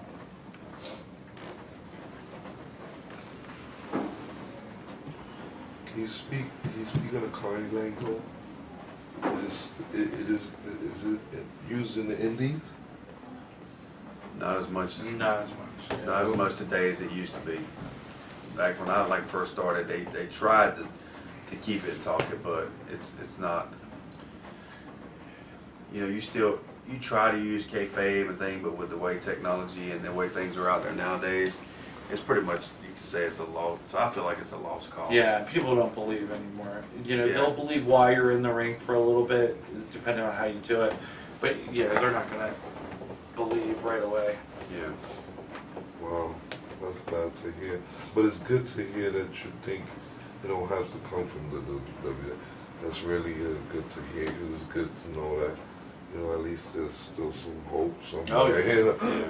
For real, It'll man. definitely never die. That's good, you know, for somewhere else, at least from WWE, because WWE don't seem like they're getting it anytime soon, honestly. And even if they do get it, I think they just either take it away, the person goes away because they get too famous, or just something happens that, I don't like John Cena. You know, I don't think he's that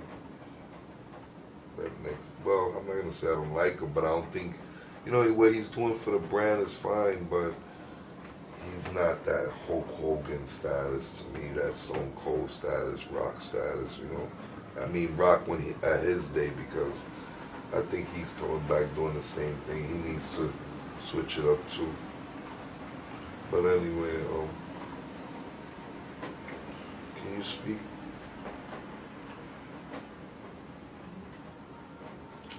Can you elaborate a little bit about the word kayfabe? Kayfabe is a term to like protect the business, like a made-up term to protect the business. You know, if a good guy and a bad guy are talking in the locker room, and somebody from the outside walks in, and somebody yells kayfabe, they know to move away from each other. It was a protection of the business, but now, you know, now that there's really no protection of the business, it's kind of a dead term. Yeah, you don't really hear it thrown around anymore like it used to be. The only time you use it sometimes is, you know, if you're in the ring actually working out spots and marks get let in the room, you know, the fans get let in the arena. Yeah, you'll hear one big kayfabe, you know, so you know not to talk to your opponent in front of the fans. Yep. Thank you.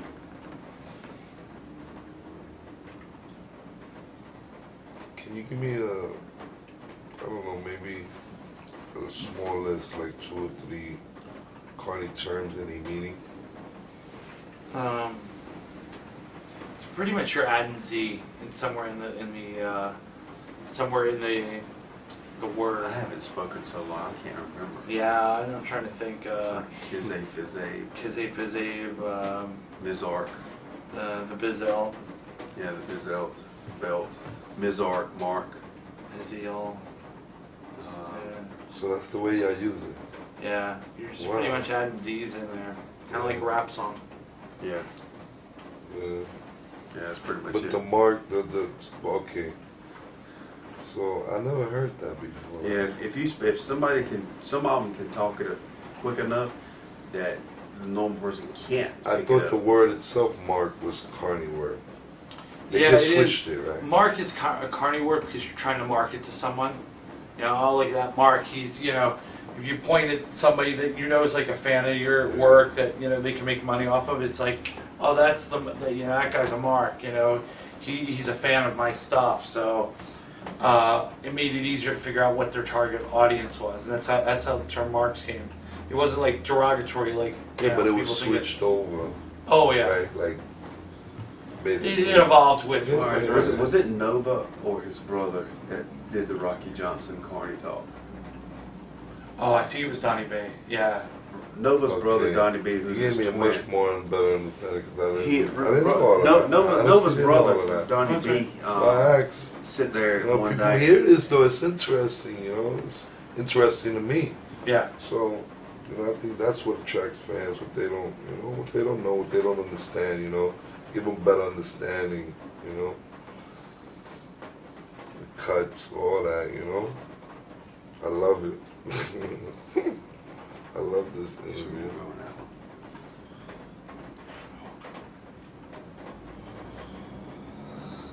All right. Save that for the next one. CW, how did you become an Anderson? The name was given to me by Gene in 1993. There was guys running the Anderson name that saw me. Gene.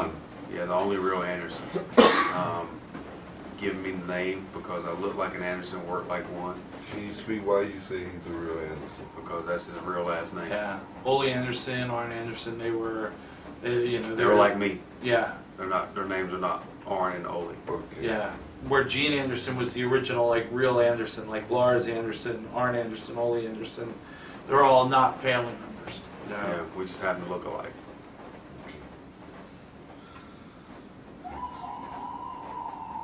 All right, do you think it's impossible for kayfabe to exist today? With all the information that we have, yeah, but to a point, you can still manipulate your audience. I think you know, fans are smart that wrestling isn't like 100% legit, but either are movies, you know, either is Christmas, you know, but you all want it to be real. So I think you could, if everybody would play their part, you could get a little believability back into it, but yeah, it wouldn't be like what it was in the 70s and 80s. Yeah. And you? No, you can't. You know? Wow. I believe he can. I'm like him. I believe there's ways. There may be, but with all the social media, people like putting it out there too much. It's you're never gonna completely shut it down. Okay. Your best times together. Wow. Japan, Australia, Seemed like everywhere we went, yeah. as long as we were together, we had a great Australia. time. Yeah, Yeah. every tour, every country we went to. Germany. Yeah, Good Germany. times. Good Yeah. times. Yep. No doubt. On the road together. Anytime, yeah. We were always excited. Today, you know what I'm saying? Like, we're together hanging out. Yeah, I was very excited. Your most memorable moment Together? together by yourselves. You give me all. Together for me was the night that we won the Intercontinental Tag titles in Tokyo. Yep. Just for the honor. Can you show Yeah. the picture? Huh? Can you get the picture? You got a picture, right? Yeah. Can you show it in the camera? Yeah. Yeah, it was, you know, we really felt like we deserved it. You know, we worked hard. We became the #1 tag team. Everybody wanted to work with us. And when they gave us the belts, it was like, wow, we really earned these for working our asses off. So that was the most proud I was. No doubt. Those belts right there.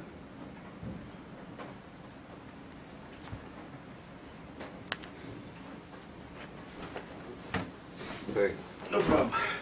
All right, singles. Singles? Yours. Mine?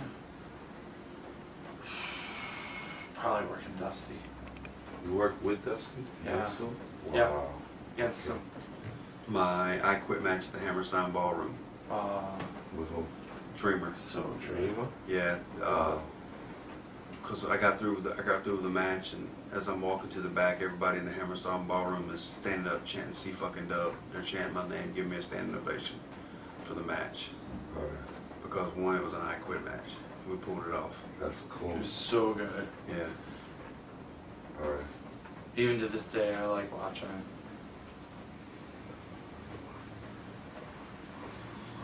Yeah. Why is it taught to work the left side? dancing. It's kind of like dancing. You lead with a certain, step and stuff like that. It's easier if everybody leads with the left, so you don't get people running into each other and stuff like that. It makes it more fluid. And then if I'm glad you know. if you start with the left, Mexico they start with the right, but as long as everybody's going in the same way, it makes everything flow better, and makes it easier to learn. It's funny because I thought about it going from the right, and it just looks wrong. Yeah, when you watch like Mexican wrestling, it looks weird. Yeah. Oh, they do it over there. Yeah. Yeah. Really. Yeah. Can you explain the differences between Greco-Roman, collar and bone, and catch-as-catch-can wrestling? Greco-Roman is more of an amateur style. Catch-as-catch-can is just pretty much free fighting in the ring. Wrestling, whether it be on the mat or you're running spots, but you're not putting together anything in the back. Catch-as-catch-can is you're in there and you're going off each other's like body instincts. If you see a guy coming off the ropes and he's got his arm here, you're gonna assume it's a hip toss. It's pretty much no calling anything.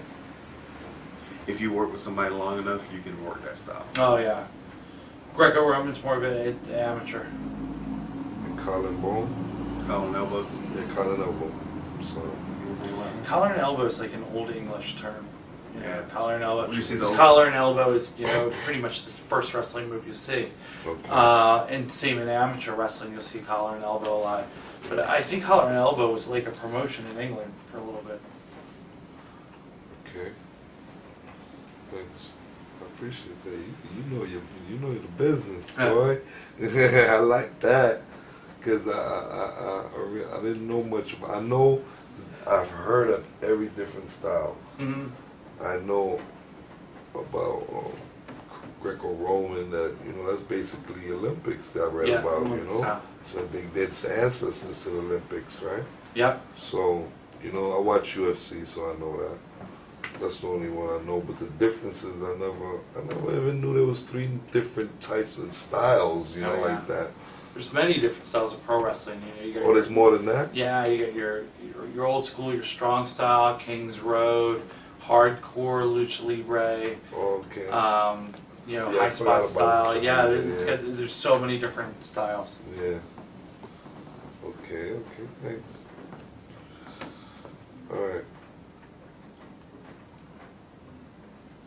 This is going to be one of my last questions that I'm going to ask. I'm going to use this a lot on my website. If this was your last chance to say something to your fans, what would you want to tell them? As a tag team with the Extreme Horsemen, we took great pride in everything we did. We never went out and phoned a match in. We always went out and give the fans their money's worth, whether, as I said before, there was 5 people or 50,000 at the Tokyo Dome. The person that paid that $10, $20, $30 ticket fee, the Horsemen always went out and tried to have the best match on the card and bust our ass and hurt our bodies. So when you went home at night, you're like, man, that damn Steve Corino and C.W. Anderson, man, those guys give me my money's worth. They went out there and put on one hell of a show, whether we were wrestling, talking, because we've done stuff where we've just talked in the ring and run down the fans, and just certain ones, just to get a laugh. We did it because we love the business. He said this in our match in Australia. We don't like being called sports entertainers. We're not sports entertainers. We are professional athletes. We are professional wrestlers. We're damn proud to call ourselves professional wrestlers. Yeah, that's our style. We understand the sports like entertainment style, I like that. but we're still pro wrestlers I at the love end of it. the day. And I think the fans need to realize, like CW said, we bust our ass every night, whether we feel like doing it or whether we're sore or anything like that. But man, that music comes on and that bell rings, it's go time. We're always putting it 100%. Yeah, we've even said sometimes back, I don't know if I feel like doing this tonight, or man, let's just take it easy tonight, or something like that. And when we get in that ring, we've never taken it Yeah, easy. it's go time. And I hope the fans appreciated us because them enjoying us, you know, we're beaten and broken down at our ages now, but it was worth it. To us, Yeah. it was worth these fans because this is what we do. You know, it's a line you see. I mean, we're professional wrestlers. It's what we do. Yeah, best job in the world. Can you put it in your words a little bit? Yeah, like with especially with fans, you know. That was good. I like that. Everything we've ever done is for the fans. I mean, we've never been the big money guys. We've never been the top guys on TNA or WWE and stuff like that. So for us, there's that pride of, you know, not only the love of the sport, but, you know, keeping the legacy going, creating our legacy, helping out the next generation, showing them like what we've done, what we could do, and you know, keeping everything going. Yeah. And it's an appreciation. Is, you know, we were two fans getting into wrestling too, so we understand like a fan's point of view. It's to sum everything up is being at ECW and being in Japan and things like that, or especially ECW. There's many nights as fans know we didn't get paid. We've heard, you know, for the people that love WWE and think WWE is the greatest things, we've heard from numerous people at WWE. They've heard our stories of not getting paid in wrestling, but in front of fans, and we still weren't getting paid. And they're like, "Damn, that we'd never wrestle in front of these people Yeah. without getting money, because if they didn't pay us, we weren't wrestling. We wrestle. Why? We're professional wrestlers. WWE, they're sports entertainers. So you go enjoy your WWE, but just remember, fans, those people you're popping for, you're cheering for, if they ain't getting their dollar, they don't give a damn about you. We did. And we went out there and wrestled many a night without getting paid, just so you'd get your money's worth. No regrets. Yeah, so enjoy your sports entertainment.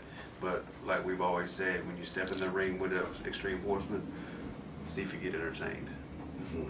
I like that. We'll be back with part 6, is it? 7, the Part last part. 7. Yeah. This is the final finale. Let's go.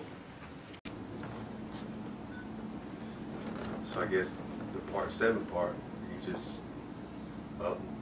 Well, let us run with it. What do you think? It's 7 deadly sins. This is the worst I one. know. I guess it's the one everybody's been waiting for. They call it the greatest wrestling story in the history of pro wrestling, and it's the reason we're put together tonight is for the fans to hear about. Finally, you and I sit together and talk about the sex story of me killing the Japanese woman. You killed her. She's dead. Now, you have to understand that CW is quite the Lothario. Yeah, I don't know, it might be in his eyes. I don't know, the way he talks to a girl. He's pretty smart. He's got game. I have no game. So it leads to, we were at a town in Japan, and there were some Americans there. And you know, you can see Americans, like...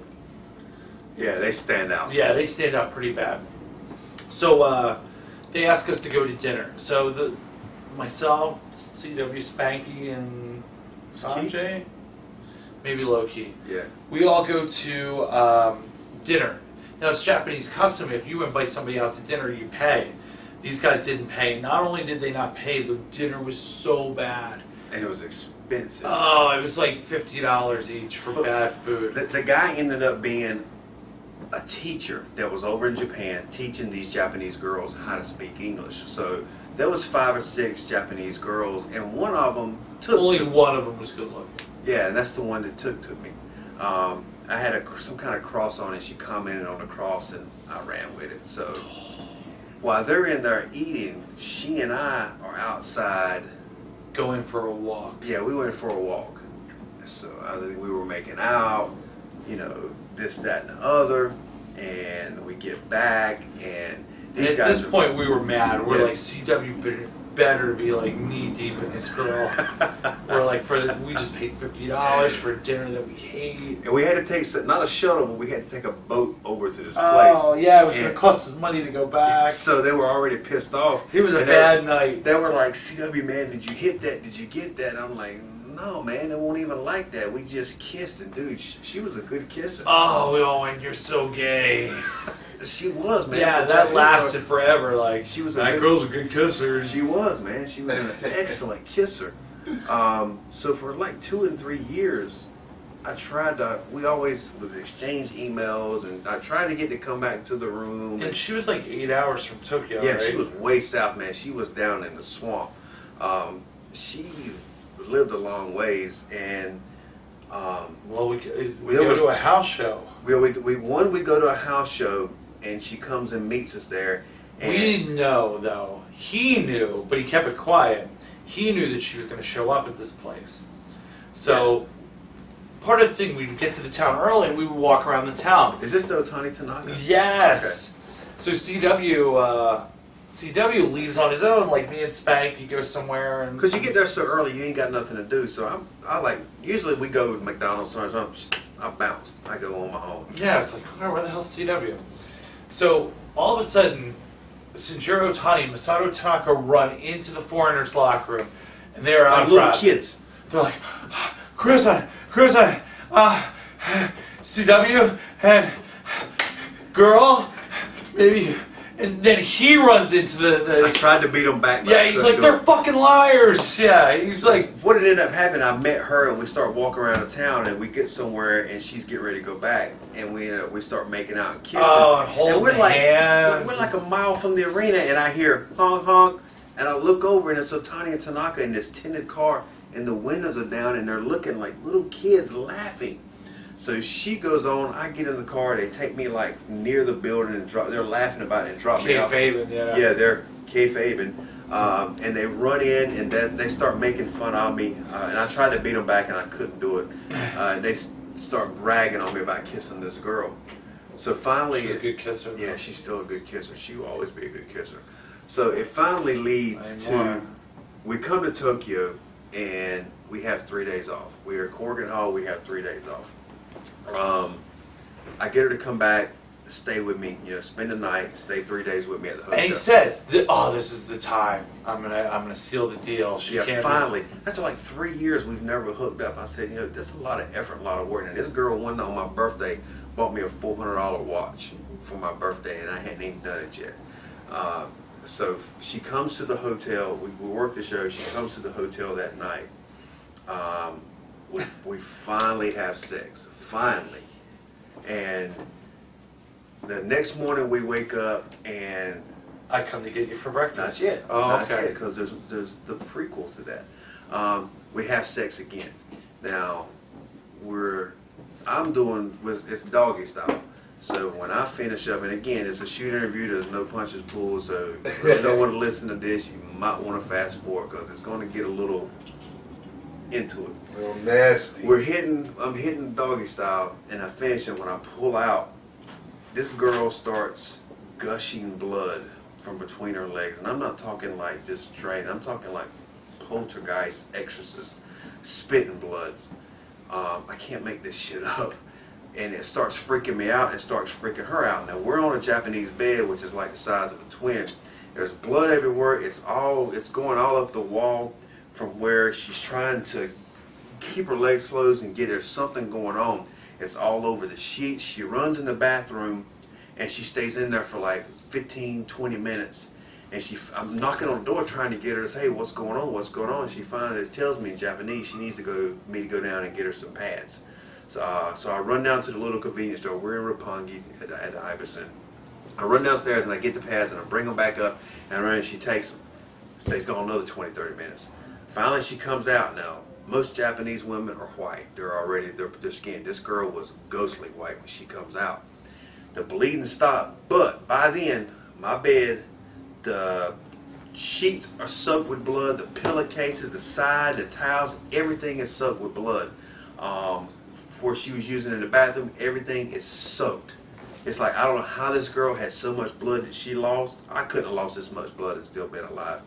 So I get all the sheets and I'm bundling them up and I'm getting ready to take them out. About that time when she sits down and we're trying to talk, I hear a knock on the door.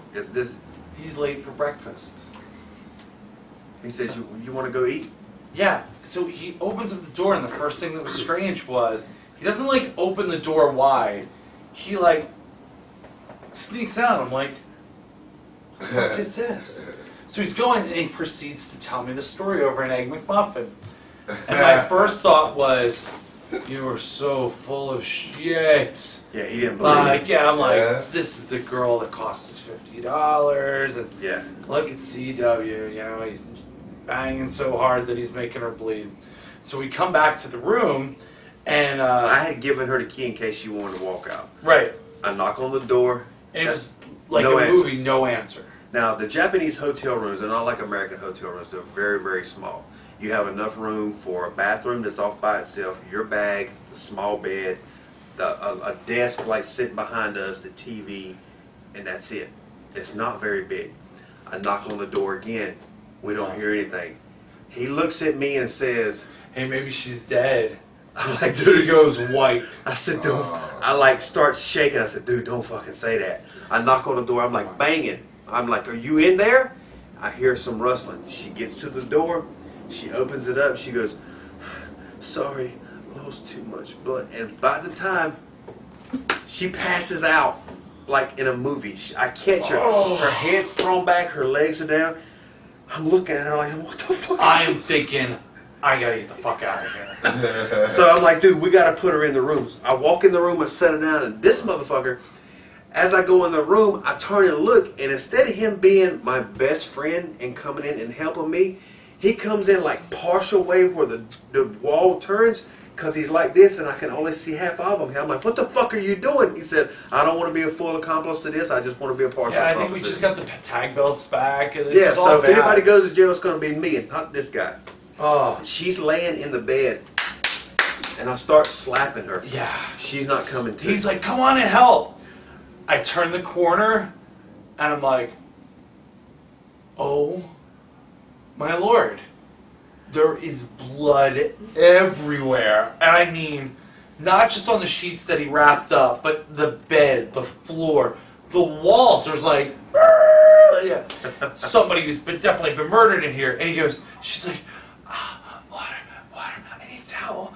And he's like, go get a towel. I go into the bathroom. There is blood, and I let out like the biggest like scream, like I was watching a horror movie. I let out this scream. It's probably real girly, but I was like, there was blood everywhere in the sink, on the mirror, on the floor. Like She passes out again.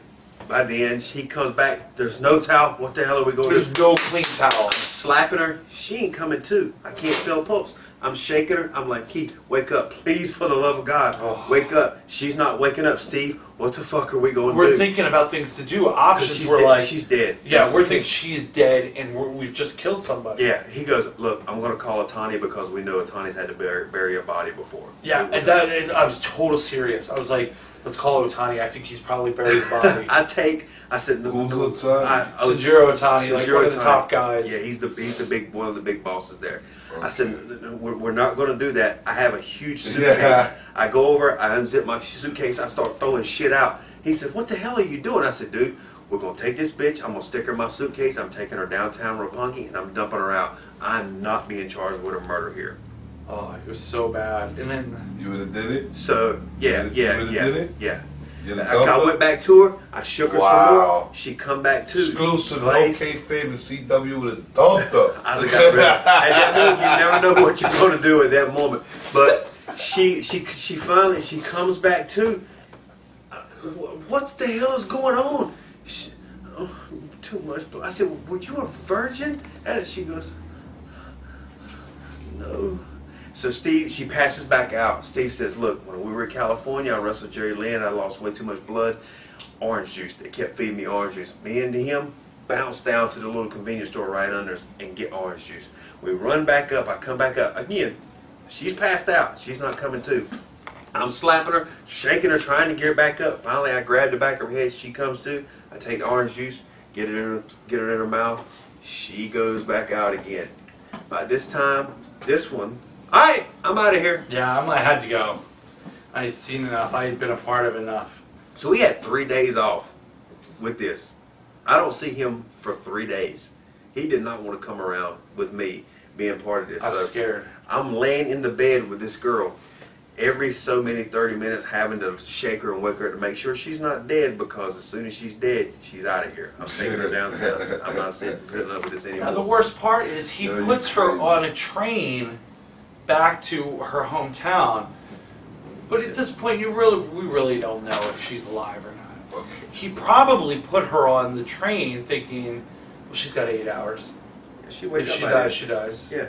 She finally comes, after 3 days of this, and me not leaving and barely eating, she finally comes back to, and she's sitting on the edge of the bed. This is the third day now, it's the third morning, and she has to finally wake up and take the bullet train back home to where she's at. And we're trying to talk as well, what the hell's going on? What happened? She has no idea about what's going on. She had no idea what happened. All I know, we had sex and something busted.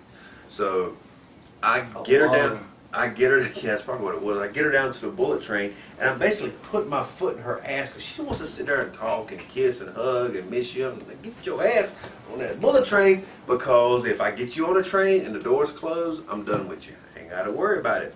So when I get back upstairs, I'm sitting with Steve, and I'm like, you know, I'm really not going to have sex no more this week if I find out that she's going to be okay. So, like... And he never did. This is where I usually... embellish on the story and said that he never heard from her again.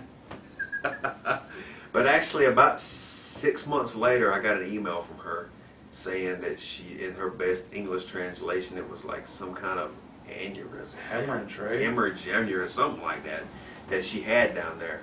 That she went to the doctor, and I have not seen her since, talked to her, but it's all wrapped up in the whole point of it. There's a moral to this story. I guess the moral of the story is never let CW take you doggy style.